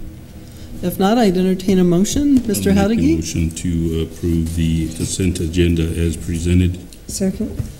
Okay, Mr. Howdeggy made the motion and the vice mayor seconded it. All in favor? Aye. Any opposed? Motion carries. Sorry you had to stay here all night just for that. Thank you for being here. We appreciate you. Okay, new business. The following items are for council discussion, consideration, and possible legal action. Item number 1 is resolution number 2815, approving an intergovernmental agreement with the Arizona State Parks Board to assist Dead Horse Ranch State Park with the operation of their potable water and wastewater collections systems and allow the city to utilize the park's lift station to extend the city's sewer service area. Mr. Biggs.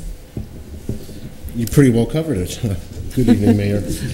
Yes, this is an extension of an agreement that was signed in 2011, or a new agreement to take its place. The city and the Dead Horse State Park are excellent neighbors. We've been providing technical and operational assistance for their staff for the operations of their water and wastewater systems. The new agreement provides for the city to make connections into the park's primary lift station, located at the front entrance of the park. This is a method for the city to extend our sewer collection system in a very economical manner. And the city would be required to pay costs associated with the connections and any additional costs over the park's operation of this lift station, but it's a very, like I said, economical manner. So, any questions, please? Mr. Pratt, okay, yes. Madam Mr. Mayor, Bartosh. let me give a little bit of background on this too. Not only is this a renewal of an agreement, but this was also a solution to a problem that was brought to us by the Mabrys, and they wanted to expand their offerings out at Blaze and M to allow for overnight stays by bringing in some prefab cabins, and the challenge was, how do we provide wastewater treatment for them out there. And so this was a really good collaboration between the state parks, the Mabrys, and the city to get this accomplished. And so it allows them to move forward in a more economical way to go ahead and connect up to a wastewater system, which works out better for everybody and the environment by being able to take that waste and recycle it and use it again. So our thanks to State Parks and Deputy Director Kelly Moffitt and George Christensen. It was a great collaboration to get this done. Absolutely. Mr. Christensen, thank you for being here tonight. Dead Horse State Park Manager, and did you have anything you wanted to add, or were you here to answer questions if they came up? Either. Well, if you'd like to come up and... I just want to thank the city for its continued helping operate the collections and potable water system, and it's like I said, it has been a great collaborative effort. We do so much partnering on so many events and stuff, and this is, like I say, a great opportunity to be able to continue to further enhance the area's growth and stuff by being able to. And this was a process to have the public recall. This process started when state parks took a huge hit in their budget. And we were all, as Verde Valley cities and towns, we were all looking at ways that we could collaborate to keep them in business, because they do bring a great deal of economic development or economic security, or they pay into the economy just by being there. We know that people that stay there, you know, get gas, they go out to eat, they shop in stores. So that it is a boost to our economy, and we didn't, even though Dead Horse is self-sustaining, it's one of the few parks that maybe is, but it's, we wanted to help. And Camp Verde and Yavapai County helped in different ways, I think more with Fort Verde State Park, but the city looked at and talked with parks on how we could be a partner to keep our parks here, and that is what the council and staff, with the staff's recommendation also decided, was that we could do the water and wastewater work.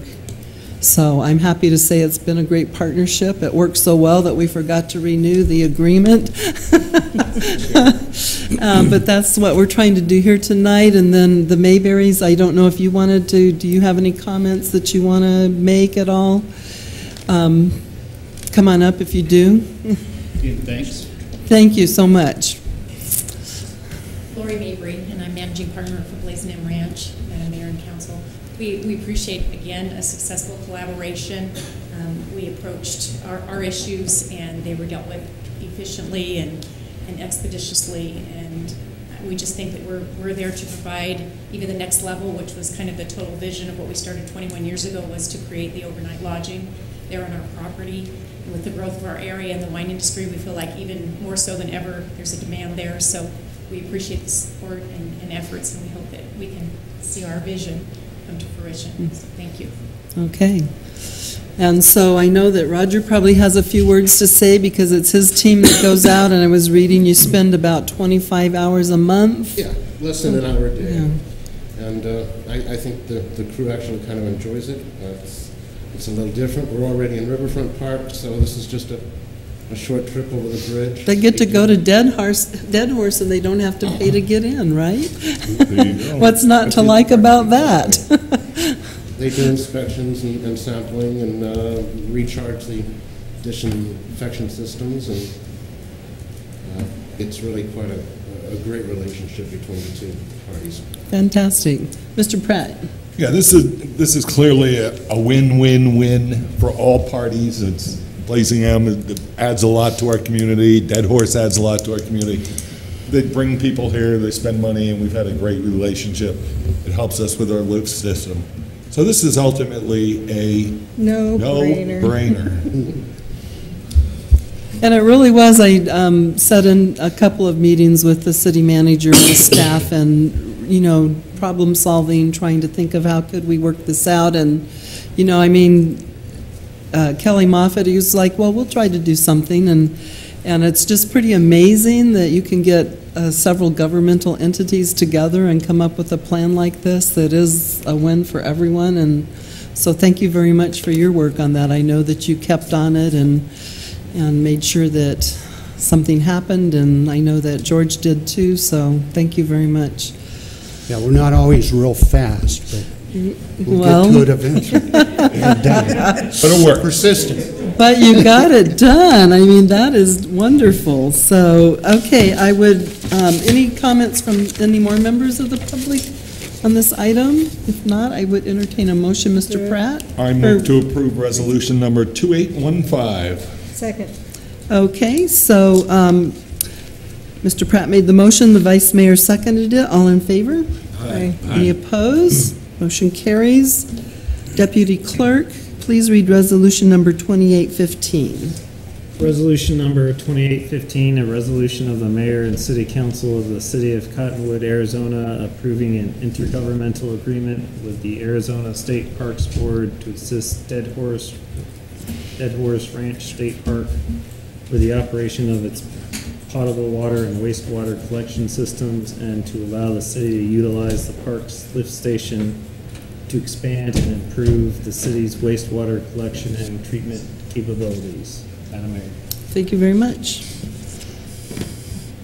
Next item is special event wine festival license, wine fair licenses for Pillsbury Wine Company North, Ferreita's Vineyard, Arizona Stronghold Vineyards, Cellar 433, Page Spring Cellars and Vineyards, Pierce Wines, Arizona, Dancing Apache Ranch, 48 Wineworks, Caduceus Cellars, Burning Tree Cellars, Cottontucky, Passion Cellars, at Salvatore Vineyards and Winery 101 for the Walkin' on Main event scheduled for November 14th, 2015. Mr. Allen. Mayor, Yes.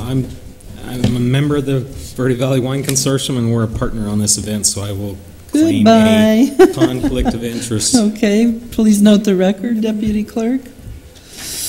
Madam Mayor and Council, for the most part, this is pretty standard protocol. Every year we submit these applications, and they go through the approval process or consideration through the council, and then we send them down to the state. I think the reason this was pulled from the consent agenda is because we had Winery 101 that was added later once the notice doc was completed. So pretty much standard as usual with Walkin' on Main and the wineries here listed.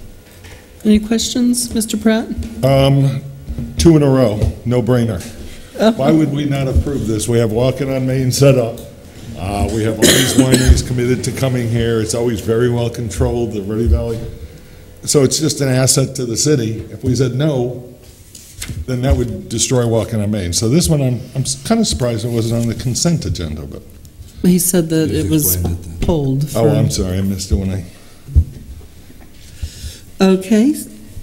And usually because we have a member that has to declare a conflict, those aren't on the consent agendas because we have to pull them anyway. Okay, so any comments from the public on this item? If not, I'd entertain a motion. Vice Mayor, you want to? I'll read the You're rules going to along do this it? Okay, Mr. Dowling's going to do it. Okay. I move to recommend approval of the special event wine festival wine fair license applications for the Walkin' on Main event scheduled for November 14th, 2015, submitted by Pillsbury Wine Company North, Freitas Vineyard, Arizona Stronghold Vineyards, Cellar 433, Page Springs Cellars and Vineyards, Pierce Wines, Arizona, Dancing Apache Ranch, 48 Wineworks, Caduceus Cellars, Burning Tree Cellars, Cottontucky, Passion Cellars at Salvatore Vineyards, and Winery 101. Second. Mr. Dowling made the motion. Mr. Pratt seconded it. All in favor? Aye. Any opposed? Motion carries.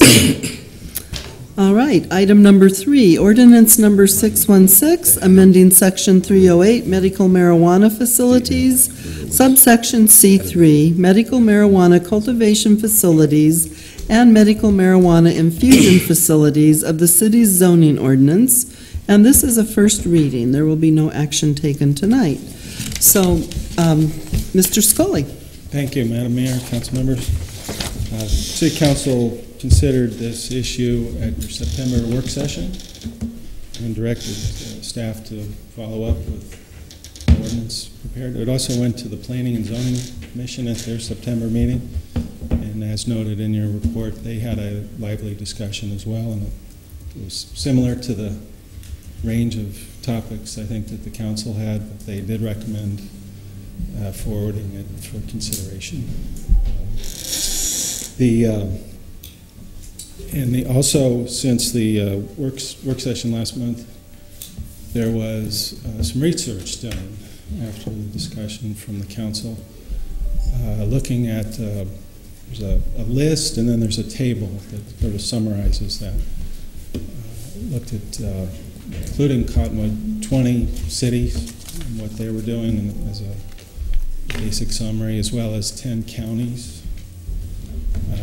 With emphasis on some rural counties and small communities. I think what you see right away is that there's a range of approaches, from just going with the basics, minimum state statute, and then looking at a few communities just do their standard zoning. If it's cultivation, they do it just as an industrial use, and then the dispensary is more like just a commercial use. And then on the other side, there's a number of these ordinances are fairly restrictive and limiting. We broke out that table and looking at the size issue, the maximum size, and you can see that that is not as widely used. There was only about 30% of the cities and the county. This is as a sample, as a survey. It's really you have to look at more to find out what the actual number is statewide. But just as a random survey here, that approach was less common. Where the emphasis seems to be is in about 2/3 of the communities. They do have a range of setbacks from various uses. In addition to the minimum on the state statute, which was the 500-foot distance from the K-12 schools, they add all kinds of other things too, commonly churches, parks, public facilities, and some of them seem, there's other random things. It seems like bowling alleys and that's sort of across the board. They were just putting the facilities, whether it was a dispensary or a separate cultivation facility. And then there's some communities like Prescott and Tucson, you have Pike County, where they just kind of went with the straight zoning. So that was the information from that approach. In the ordinance, based on the input from the existing cultivation facility in Cottonwood here to wanting to expand, there were four sections that were sentences, really, 4 sentences that were amended to accomplish that. 2 of them were deleted. 1 was a new section added to give more flexibility to the infusion facilities, and then 1 was just had some amendments to it. So it's a fairly straightforward consideration, I think, to accomplish that flexibility. It just changes a few small parts. Did a lot of research on what's going on in other states, if you're interested in what's going around in the United States. There's 23 states that now have some form of medical marijuana legalization. There's 4 states that have the recreational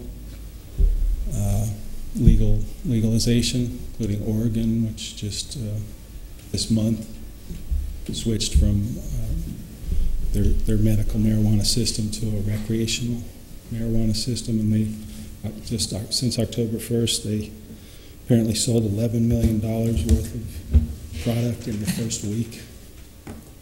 So that's going on out in other states.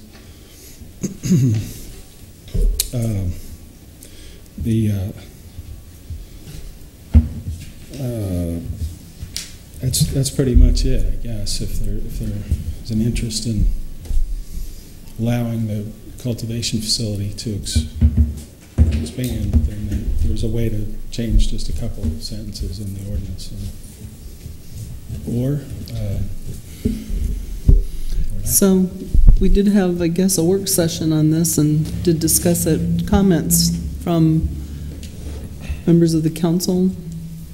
Thoughts? Mr. Garrison? I got a comment, and it's kind of a sidebar, but it stems from this being an agenda item tonight. Is I had quite a few discussions with members of the community over the last 2 weeks on this item because there was some confusion about exactly what it was that we were doing. I relayed that we were dealing with a zoning ordinance issue and not on marijuana and how it's distributed or any of that itself. But I guess what I'm getting out of the discussions I've been having is there's a lot of concern within the community about marijuana and medical marijuana and recreational marijuana and how the city is going to deal with it, how the state is going to deal with it if it in fact gets approved in November of next year.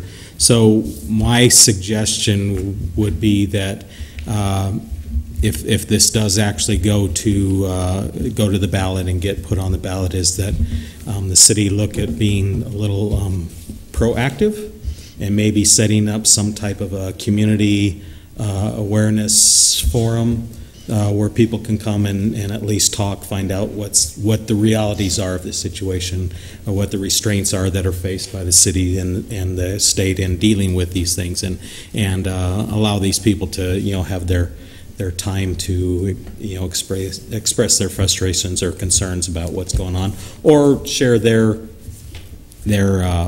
vision of where this could actually go, positive or negative. So that's what I wanted to say.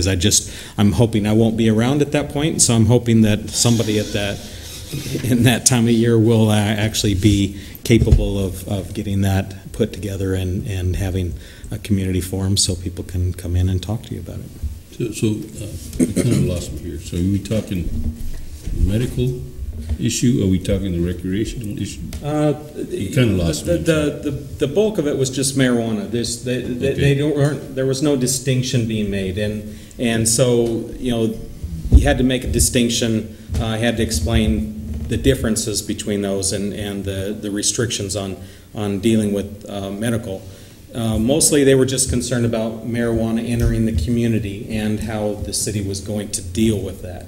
And I explained that this is already here. Right. This is a zoning issue. This was about buildings and placement. It had nothing to do with the availability or the use thereof. So that's all. There was just a lot of frustration, a lot of questions, a lot of concern, and they felt the need to get some answers. And so I thought it would be advantageous for the city to be proactive and actually create a forum where people could come in and be made aware of exactly what the restrictions are, or what the city's doing to deal with this issue. At some time in the future, I would recommend waiting till at least it gets put on the ballot, so then it's a real concern, not something that's futuristic. So how will the city answer their questions if something's going on a ballot? Well, I think I think it would be a face-to-face with the city manager, with our police chief at the time, and with some members of the council to maybe express, and the lawyer, I think the city lawyer, Mr. Horn, would be a great asset at that. I think a lot of it comes down to people just not understanding what the requirements are and what the rights are, and so we would get the initiative, and we would, as city, explain what the initiative. No, I think the initiative will be pretty straightforward. I think it'll be whether you vote up or down recreational marijuana. Their concern is how is that going to impact the community, and so I think it would be on our side to at least hear their concerns, maybe alleviate some of the misconceptions of what that'll do and what the city's responsibilities are in dealing with it, and it just at least give people the forum to be able to express their concerns and hopefully get good information. But as far as this here, what we're talking about here is expanding these distances between buildings and where they can grow. That really has nothing to do with. Has nothing to do with this. This is zoning, right? Okay. But everybody that's called me so far has had the other side of that. They didn't understand this was a zoning issue. I've had a lot of marijuana people talk to me about this week too, and you know, at the end of the day, there was a lot of misinformation that they had. I mean, and almost to a T, they were off on one tangent and not dealing with what we were looking at here. You know, and I'm not advocating for this and that we're against it at this point. But it is an agenda item that's pretty direct on what we're dealing with. And that's fine. Is anybody asking to have this, I mean, how did this come forward to change these guidelines? As far as I know, it came from a representative of the... I can probably respond to that, Council Member Hardicke. Staff and the mayor were approached by Councilmember Dowling and Mr. Downing, who is interested in expanding the 10,000 square foot cultivation facility we have in the city now. And so there was a request at that point to bring the ordinance before the council for consideration. And Mr. Downing is who? Mr. Downing is Dimitri Downing. Oh, okay. Behind Mr. Big Scully there. Yeah. Okay. Can I add one thing that was a key part of the background that the public needs to know as well? And it was one of the considerations from day one, which was in the way the state law was written, the opportunity to have people grow in their home in a way that wasn't, they could get licensed from the state if they were not within 25 miles of a dispensary. And that was a consideration that factored into the discussions about whether to put up roadblocks and try to minimize things, or whether to kind of work with it, because the alternative was to consider. And I know that there's patients that would have preferred it that way, to just be able to grow in their home, because there's no inspection process by the state, and it's a fairly loose part of the system. And that this law was written, and really a key part of it was this whole delivery system being through an organized approach that is more controlled in what the product is and how it goes out. And so that was a factor. And so in the system, the state authorized it to come to a zone. There would be one dispensary in this part of the Verde Valley, and it happened to be in Cottonwood. It could have been in the county. It could have been some other city around in this one, but it was only going to be one. And we didn't select them. The state selected them. So that was just kind of a key background part. We were working with that. So if people thought that the city was doing something, either pro or con, there was another factor that was just part of the overall discussion, and that's how it ended up. That was just how the facts worked out. So, Vice Mayor, you've had your hand up very patiently. I know that the voters voted this in, and I know it's a zoning issue, but it's also a zoning issue on an illegal operation according to the federal government. And for the last 5 decades, I've watched the carnage and damage this legal drug has done to the country and to the communities, and I'm not in support of doing something illegal against the federal government, so I'm totally opposed to it and what it does to our communities. So are we discussing the recreational or medical or overall? Overall. Okay.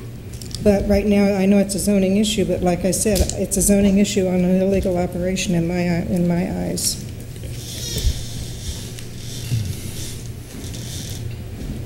Okay, but we have to consider this, and the state of Arizona does allow it, so. I understand. That's just my view. Mr. Downing. Thank you, Madam Mayor, Madam Vice Mayor, City Manager, Council members. My name is Dimitri Downing. I'm here on behalf of AOW to answer any questions that the council might have or staff. Council, you have questions for Mr. Downing? I don't have any questions. I was hoping you'd give us some information on your side, on your feelings on this issue. Well, the Arizona Medical Marijuana Act is a voter-passed act here in Arizona. It's voter-protected. It's not going anywhere. it's accepted across the state government that it's here to stay. The Department of Health Services is regulating it. The Attorney General is overseeing it. The process is happening. What we found across Arizona is that different jurisdictions, pulled out of thin air ideas on how to regulate this industry. Some made sense, some didn't make sense. We have a facility here in Cottonwood. We could easily go and take it to a jurisdiction like Phoenix or Tucson that didn't put any particular size restrictions on the amount of cultivation that could be produced. Many jurisdictions didn't. Why some did, why some didn't, there's different reasons and different justifications as to why they did. A lot of them are operating on misconceptions or bad information. The reality is it's here to stay. It's not going anywhere absent the voters overturning the Medical Marijuana Act. The economic opportunity is what we're looking at here for the city of Cottonwood. It's the reason why Tucson and some other jurisdictions have changed their ordinance to remove this restriction to make it more business friendly. And that's all we're asking for here. We're not asking for an endorsement or support of medical or adult use marijuana. That's not the issue. It's strictly a zoning issue. And we want to stay here. We want to invest here in Cottonwood. We want to bring jobs to Cottonwood. We like the town. We hope that you guys accept us.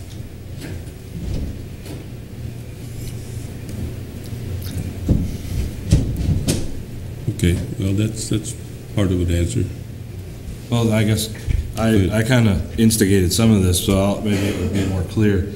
For example, just as an example, right now they're in a building that has 16,000 available square feet in it, and the city says you can only use 10,000. So I sort of looked at it as equivocating. If I had a 1,600 square foot house, and then somebody said basically you're only allowed to use 1,000 square feet of that home, that room is off limits. That's kind of how I equivocated it. So if basically what I understand is they're just attempting to be able to use the entire structure that they're in, rather than having to sort of draw a taped line across it and say, we can only use that portion.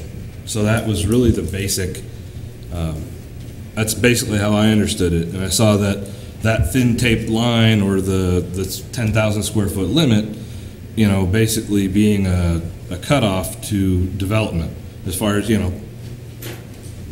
how many jobs that could go for. So if we pull that line back, we might actually get, some, get some jobs here. Those jobs normally aren't low paying, and they're normally, they usually all have background checks, and they go through quite a bit to do it. So I just saw the ability, for us to walk the walk on economic friendliness. You were a lot clearer than what I heard previously, so I appreciate that. So, but I do have a question though, referring to this 1,600 or 1,000? 16,000. 1,000. Okay, yeah, those big numbers for me. Yes. And they can only use the 10. What if they were in a? Would this have come forward if this facility was in a 10,000 square foot building? I guess that's my point, because what you're telling me is that they should have the ability to use this entire 16,000 foot building. Sure. Because they're in it. But if they were in a 10,000 square foot building, would this have come forward? I guess that's one of the questions. I don't know that it would have been as much of a necessity. I don't know. The reality is we wouldn't have brought it forward because just the economic, the business aspects of what's happening in the medical marijuana space would have suggested we go to Yavapai, we go to Prescott or some other different jurisdictions where they don't have restrictions on the particular size that the project can expand to. And so that's basically what we're looking at, is being able to expand as we need to. And we happen to have a 16,000 square foot facility, but it could have been 18,000. So at this point, you're referring to the fact that you have to grow at this point. Yes. You have to produce more product. Yes. Okay, so that's the whole crux of this. Right. Well, yes, we have to be in a facility that allows for expansion. It would be like suggesting to a brewery that they can only brew in a 3,000 square foot building or 2,000 square foot building, et cetera. And there's certain things that, I guess I've looked into it a bit. There's like an economy of scale there. So, for example, down in Tucson, I think they had this is an example, I don't know the exact number, but they might have set their limit at like 3,000 square feet. So what that would lead to is, and you know, somebody would have to have like 3,000 square foot buildings to maintain, and they'd have to maintain 3 separate buildings in order to have enough of, you know, so it's a matter of maintaining multiple facilities or a single facility, and then you have your, you know, a large investment, like if you're going to bring, if you're going to invest the money in that single facility, then it pays, you know, you've got your economy of scale. You've got everything in one place. You don't have to have people spread all over. You don't have 4 different utility bills, 4 water bills, and all that. So it's just really basic economics. I understand, but were those rules in place when this facility decided to open up and function in 3 different buildings? They were, as far as I understand, they were in place from the get-go. So there was knowledge of that, you know. And the same thing here. These things were in place prior to this gentleman opening up their facility. Yes. Okay. So I know that you do have a relationship, but not a conflict, and to ensure that there's no perception of a conflict, if you want to go ahead and let the public know the relationship. My relationship is with the city of Cottonwood and its taxpayers and its employees. My office is located adjacent to this operation. The only conflict that will arise from it, if it gets to expand, is I will probably have to pack my office up and find a new location. Find a new location. So just to make sure I do that not stand to gain from this financially. The only thing I care about at this point is walking the walk. I'm business friendly and developing jobs and taxes in the city. And thank you very much for that explanation. So can I ask anybody who wants to answer, how many people currently work at the established facility now? Well, I brought 3 of our staff members here, Jen Goat, Kioki Wee, and Casey. They're over here. Right now we have a limited staff because we're deciding what to do.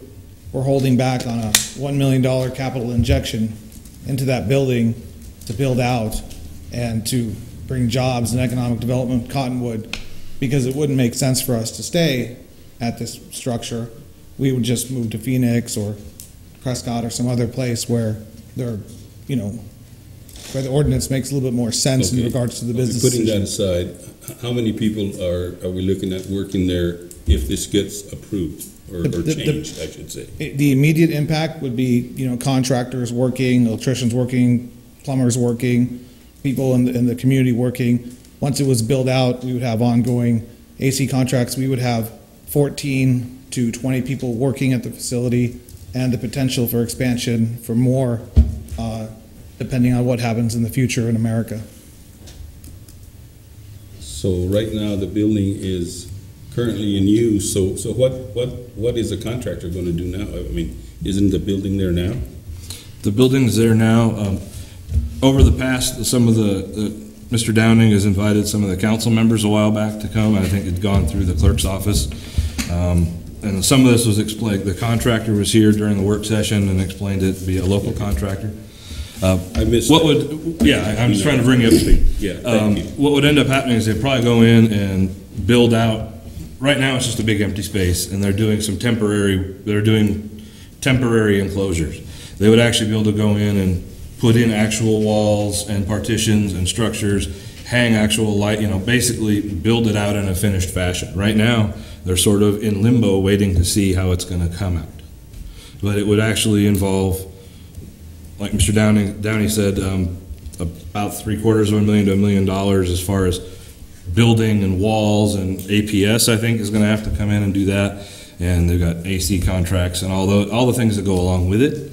So that's really, they're just sort of in limbo right now. And we as a operation had to make a decision this summer because of the rapidness of the expansion as to whether or not to continue with a smaller 10,000 square foot facility that's allowed by Cottonwood.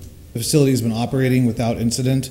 The fire department has been through there, operating without incident most of the year. That's really not my concern there. I'm just trying to get basics over here. You know, that's a whole different issue right there. Okay. Thank you, Mr. Dowling. Any other questions, Mr. Garrison? No, like I said, I just want to reiterate that, there was just a lot of misconception about what we were doing tonight, a lot of concern, and even though it doesn't directly relate to what we're dealing with tonight, I think it will moving forward, and I would, once again, make a plea to be proactive and put together some type of a forum where people can learn a little more about what may or may not be impacting their community. I would agree with what Mr. Garrison was suggesting. I think it'd be good to have a community forum to get people more educated. And, we discussed this at length at our work session, and I don't advocate for the medical marijuana, but we are looking at a zoning issue and a business that wants to expand here. State already did approve this, so it's our duty to abide by state law, and I just don't want to see that we have any restrictions when a business wants to grow in our community. It's an industry. It's not an industry that I support, but it is an industry that's come to Cottonwood, and the voters have approved. So again, getting back, separating that from the zoning issue at hand, I see no reason why we shouldn't allow a business to expand. And we have a speaker. Kyla Allen. I'm speaking as a member of the public. Kyla Allen, I live on 1309 East Apache Street. I do have an issue with the way that it's being presented. This is a zoning issue. This gentleman's a businessman. He moved into a structure that he knew he couldn't use all of it. Why now are we allowing it and amending our ordinance to help this gentleman be able to have a bigger grow? He knew the law before he got in there. I don't move into a 3,000 square foot house knowing I can't use that room. I look at the law and I follow that law. Now, for us to have to compensate and bend over for somebody that comes in, they know the law, $750,000 or not, I don't care. He knew the law when he come in here, and he's going to make us change it so that he can have a bigger grow. When he keeps throwing in our face, he's got Prescott or Phoenix or wherever else he can go to. Fine. Don't come in here and try to change everything to compensate and make it so that you can grow more marijuana. Thank you. Mr. Howdigi, I can tell you're thinking. I think best at this time, if I may add, that we go ahead and adjourn, because we have another meeting that discuss the rest of this, okay? Because it doesn't have to get to that big emotional position, and I think it would be best to go ahead and continue this in our next meeting. Since we're not going to vote on it tonight anyhow. Well, we're not going to vote on this anyway. Yeah. And what usually happens, we sit here for about an hour and everything is repeated that was said an hour before. And basically, after all the years I've been on this council, I've seen it over and over, so that's what I expect to happen. So it's not going to matter if we sit here tonight and listen to emotional statements and such. We can come back and handle it in a business matter in the next meeting, which we have another meeting coming up. I agree. Good point. Madam Mayor? Yes. I would like to make a comment. Okay, please. I don't usually comment on things, but I think this is an important decision for the council. I agree that it's a zoning decision, but I think it's important to recognize that the council sets policy even on zoning decisions. They create the culture of the community, even on zoning cases. For the past 10 years, at least since I've been here, we've worked diligently to try and get rid of the druggy reputation that Cottonwood has had. You guys have led the way with pseudoephedrine behind the counters. Bath salts, you dealt with that. You signed a resolution to oppose legalization of marijuana. When Mr. Downing came in to present this idea, it wasn't just 16,000 square feet. He wants to make the biggest marijuana cultivation campus in the state. That's what he told us. Now, is that the message that we want to send about Cottonwood? Particularly to our most vulnerable citizens, our young people. Because not only are we saying Marijuana's okay. It's okay for everybody. But we're also saying you can pick and choose the laws you want to follow, because it is illegally federal. Well, that's true, but it's also legally in the state, and it's been accepted that way. And we're talking here about a medical marijuana that was approved by the citizens of this state. We're not talking It's about still drugs illegal out in the street federally. and such. And your position, I'm sure, has a lot to do with your background Well, it in does. law enforcement, and there's no doubt about it, you know. And that's fine. But we're not here to discuss that tonight. Madam My Mayor, point is that can we're I make not- my comments? Yes, please. You weren't done? No, I wasn't. Okay, so just a few more minutes. I think the other thing is it sends a message to our businesses and potential businesses. We've already heard from Malden Graphics during an economic summit that they can't find employees who can pass a drug test. There are businesses waiting to see what this state does in 2016 in terms of the legalization. And again, this gets back to an important policy issue that the council's making. Medical marijuana is legal. Pornography, strip clubs are legal. But do we want to encourage those kind of businesses in Cottonwood? I would just encourage the council to look at this more than just a zoning decision. And again, it doesn't have to be an all or nothing issue. I mean, if he needs 16,000 square foot, then maybe we up it to 16,000 square foot or 20,000 square foot. But why does it have to be just open-ended? Because we're not a Tucson, we're not a Phoenix, and so why, just say there's no limitation at all? And so again, I would just ask the council to consider that. Okay. Can I say just Yes, Mr. Hudegi. another 30 seconds before I go? I don't think they're asking for open-ended here. There's actual square footage that if this is changed, that it would go for, and I can't quote the square footage, and it doesn't matter. But there's actual parameters on the square footage. So to state that it's open-ended, I think is just not true. Well, it is true. There is no limitation on the square footage they can develop based on the changes to the ordinance. I did read it that way, so. Mr. Downing? If I may, Mr. The manager said, we're not looking to build the biggest cultivation in the state. There's a 20-acre grow going up in Kingman. There's Wilcox, not just Tucson, Phoenix. Wilcox has a 3-acre greenhouse. Santa Cruz County, across the state, and jurisdictions that allow for expansion. That's where the money, that's where the jobs are going. So I just wanted to clarify that. We are limited also by the size of the property. I mean, if I don't even know how big the property is, but that is the limitation that we would be experiencing. So, we're not looking to build the biggest cultivation in the state. Those already exist in other rural jurisdictions, not just Tucson and Phoenix. And as a matter of fact, the rural jurisdictions is where they're going to be going, where there's more and more land. We just happen to love the location. We like Cottonwood. It's, nice people. We found a great local contractor, people we want to work with. We want to stay. That's why we want to change the ordinance. Okay, so Chief, did you want to say something quick? And then I would take Mr. Hadegi's recommendation to... Thank you, Madam Mayor, council members. I'm listening to all this, and I'm a little bit concerned and quite confused. As you know, I've been here for about 30 years, and my job has been to clean up our community. When I started here, everybody knew that marijuana was the main thing you find in Cottonwood because our mountain was covered in marijuana grows. We've cleaned that up. We had our meth problem.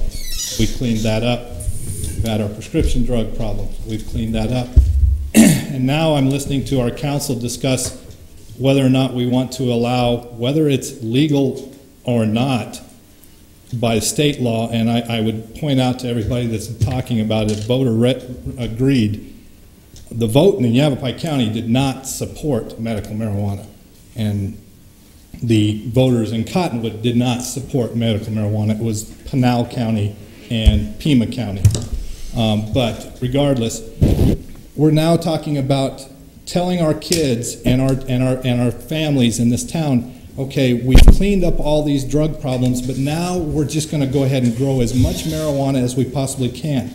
And I find it interesting that everybody keeps saying it's no more dangerous than alcohol.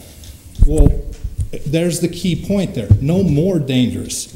So is that like, why would we say, okay, it's no more dangerous, but go ahead and use it? They're automatically admitting it's dangerous. I'm not saying alcohol is good for you. I don't think it is. That's why we arrest people for DUI and everything else. But why do we want to, as a community, once again say, here we are, we've cleaned up all these problems, but now we're going to go ahead and grow as much marijuana as we possibly can for whatever reason. And it does not benefit our community. How does it benefit our community? 6 or 7 jobs, 8 jobs, maybe a contractor that gets a little bit of extra work for a few months. That, to me, is not the impact that's going to benefit our community.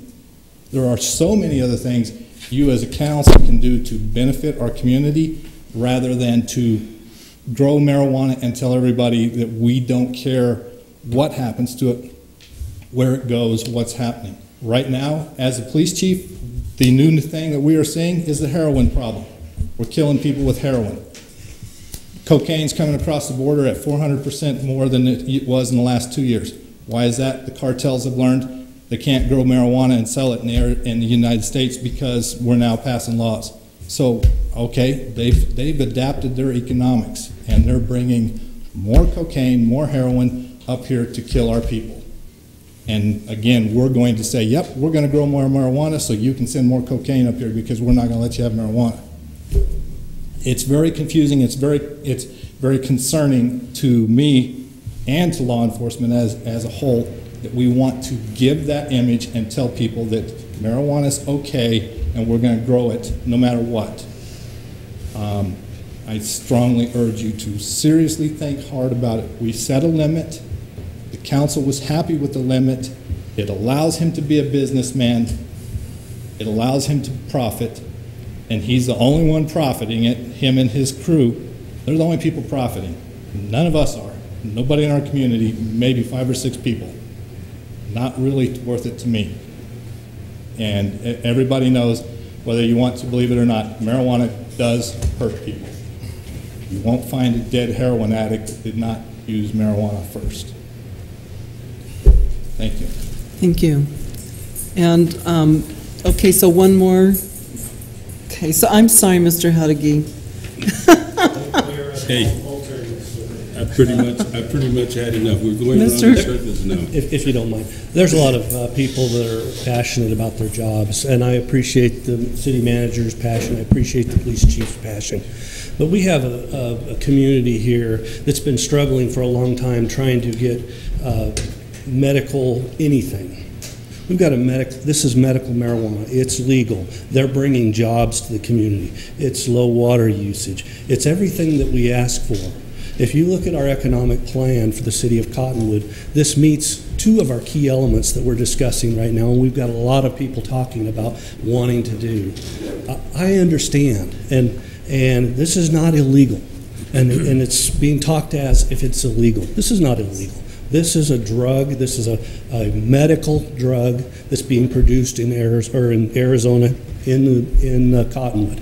I think it's beneficial to our community. I think that if we stand up here and say it's bad, it's bad, it's bad, then that's what the community hears. If we stand up here and say this is good, this is economically viable for the community, it's a sustainable, it's job oriented, it brings high-paying jobs that we don't have right now to our community, and it's legal. Those are the things I think we should be looking at. And to limit the size, we all know what that is. We're trying to run them out of town. And I don't think that's appropriate at all. Okay? I am definitely supportive of our police force and all that, and I'm supportive of our manager, but I think that we shouldn't be looking at scare tactics. We should be looking at the benefit for the community. And if there is a perception that this is bad, you know, we need to overcome that. This was voted on by our state. It was passed. And we talk about it, well, now we get more heroin, now we get more cocaine. That's not because we voted for medical marijuana. That's because we have criminals and we have people that are really bad trying to influence our country. And until we stand up and make those people go away, which we have done with this marijuana, because they used to sell us marijuana at a significant value to them, now we've taken that out of their hands. You know, these people are not good people. These people are ISIS that are bringing these drugs into our country. We don't want to support them. We want to support people that are here, that are paying taxes, that are employing people. That's what we're trying to do with this. Limiting the size of this will have one definite outcome. They will leave. And then we will miss out on something that we've been trying to promote for years. Thank you for your time. And thank you very much. Appreciate that. Okay, so I saw one other person. You know, I just always want to listen to the people that want to talk. I apologize, but that's how I am. I'm just saying, we do have a whole nother meeting to go through here. Okay? I mean, we can stay here till 11, and this, we're not going to vote on this. No, that's, I understand. It's simple, we're not going to do it. I think it seems like everyone that wanted to speak has been able to speak. I just have one question. For example, if your business needed more product and you weren't capable of growing it yourself here, okay, is it legal to go and buy from someone else? Yes, sir, it is. The state system allows for the dispensary here in Yavapai to purchase wholesale from any of the dispensaries, any of the cultivation centers across the state of Arizona. Okay, thank you. Okay, so, Mr. Ilinsky? Not to upset Mr. Honeycutt, but I'm not upset, I'm hungry.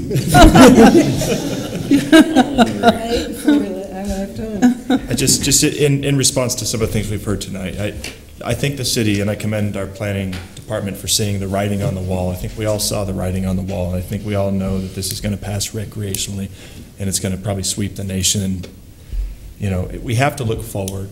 And I think the city of Cottonwood did a good job looking forward and recognizing that this was going to pass as medical marijuana. That's why we decided to encourage a grow facility here in Cottonwood so that we could regulate it more heavily, as opposed to having anybody willy-nilly growing pot in their closet or in their basement across Cottonwood. And that would really be a real nightmare for law enforcement. So I don't like your business. I don't like it. But, you know, I do see the writing on the wall, and I know we have to adapt as a council. It's our job.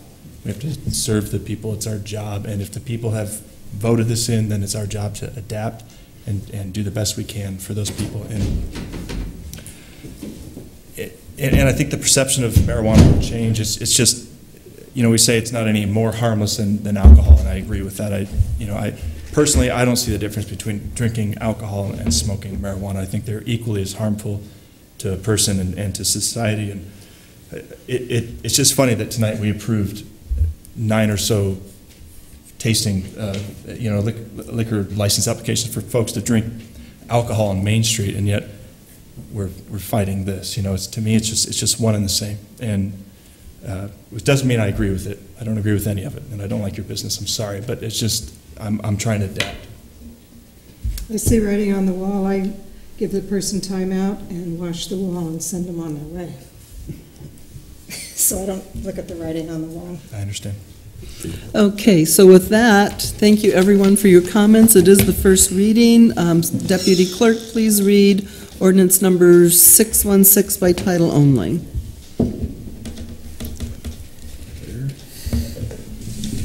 Ordinance number 616, an ordinance of the mayor and city council of the city of Cottonwood, Yavapai County, Arizona, amending section 308, medical marijuana facilities, subsection C, 3 medical marijuana cultivation facilities, and medical marijuana infusion facilities of the city's zoning ordinance. Madam Mayor. Thank you. Claims and adjustments? Move to pay claims. Second. So Mr. Garrison made the motion to pay the claims. The Vice Mayor seconded it. All in favor? Aye. Aye. Any opposed? Pay the claims. I move to adjourn. The Mayor made the motion. The Vice Mayor seconded it. All in favor? Aye. Any opposed? We're adjourned.